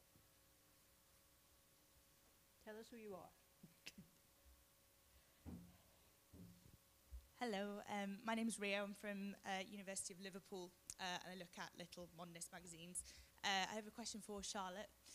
Thank you, I really enjoyed your talk. I was particularly interested in, you spoke about the performative aspects of the personal conflict, and I wondered, do you perceive in your work any aspects where that is coloured by the gender of the editors?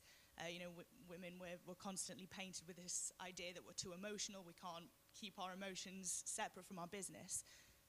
So is there a risk for these women editors in the performativity of that conflict? Is it different to how they experience conflict with their male colleagues, or is there a way in which they can kind of manipulate that to their advantage?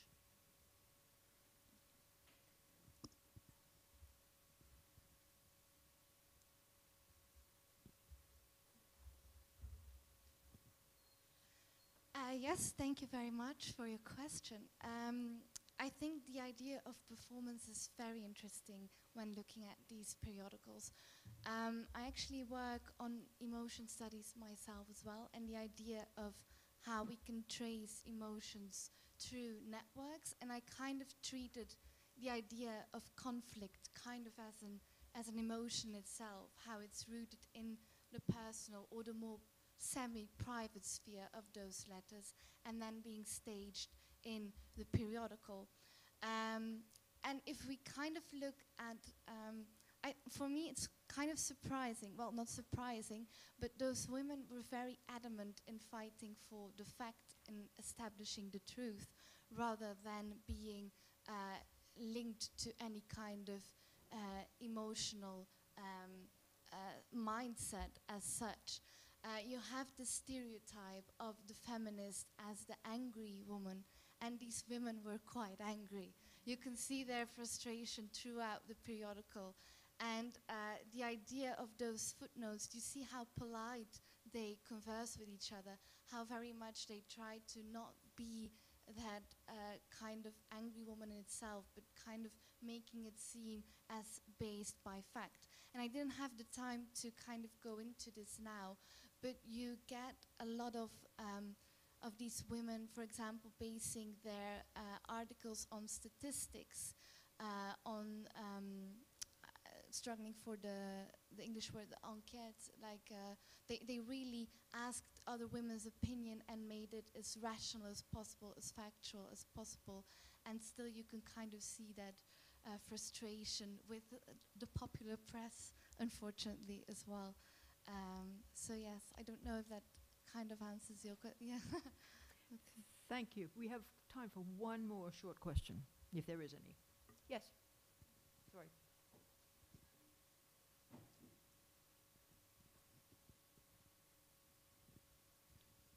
I'm David from Nancy and Augsburg, and I have a question for Professor Narosi. First of all, thank you for this very interesting contribution. You mentioned that newspapers, journals wanted to instruct and to improve ladies. You mentioned also the French example, which was very popular. And I'm interested in, are there some narrative strategies, or how did journalists try to improve the ladies? Is this clear?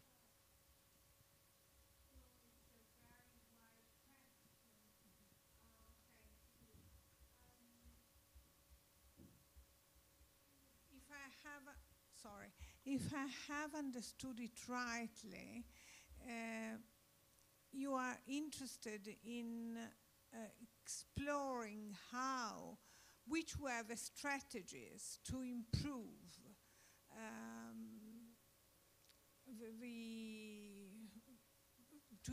ladies' education, their manners, in very short words. First of all, what Mrs. Krakenthal, for instance, does is underline, facts facts, and I found there is a sort of trend going on from the very beginning of the century, from the female Tatler onwards to these periodicals, which were published all over Europe at the end of the 19th and the beginning of the 20th century. Well, facts, examples, examples which of course are fake examples, but they are presented as examples, true stories. There is this realistic strain which is already taking, its place in the periodicals of the beginning of the century and of a long 18th century and onwards, which of course takes us to the new literary genre, the novel. So short stories which are good examples to teach you, reader, how to reform your manners with a very, with a very keen sight on what is happening in that precise moment. So there is this looking for a realistic register, which is, what really they aim to do, at least these Mrs. Krakenthorpe. Thank you. Thank you. I think I'd like to thank the audience for a group of really interesting questions, I thought. There is a challenge in a group that's looking across cultures, and is speaking from different cultural positions. And I thought, the questions really, took that all in and made sense to everybody in the room, really, and was helpful, I think, in terms of the papers, too. So thank you all for participating in what I thought was a panel that really cohered. Thanks a lot.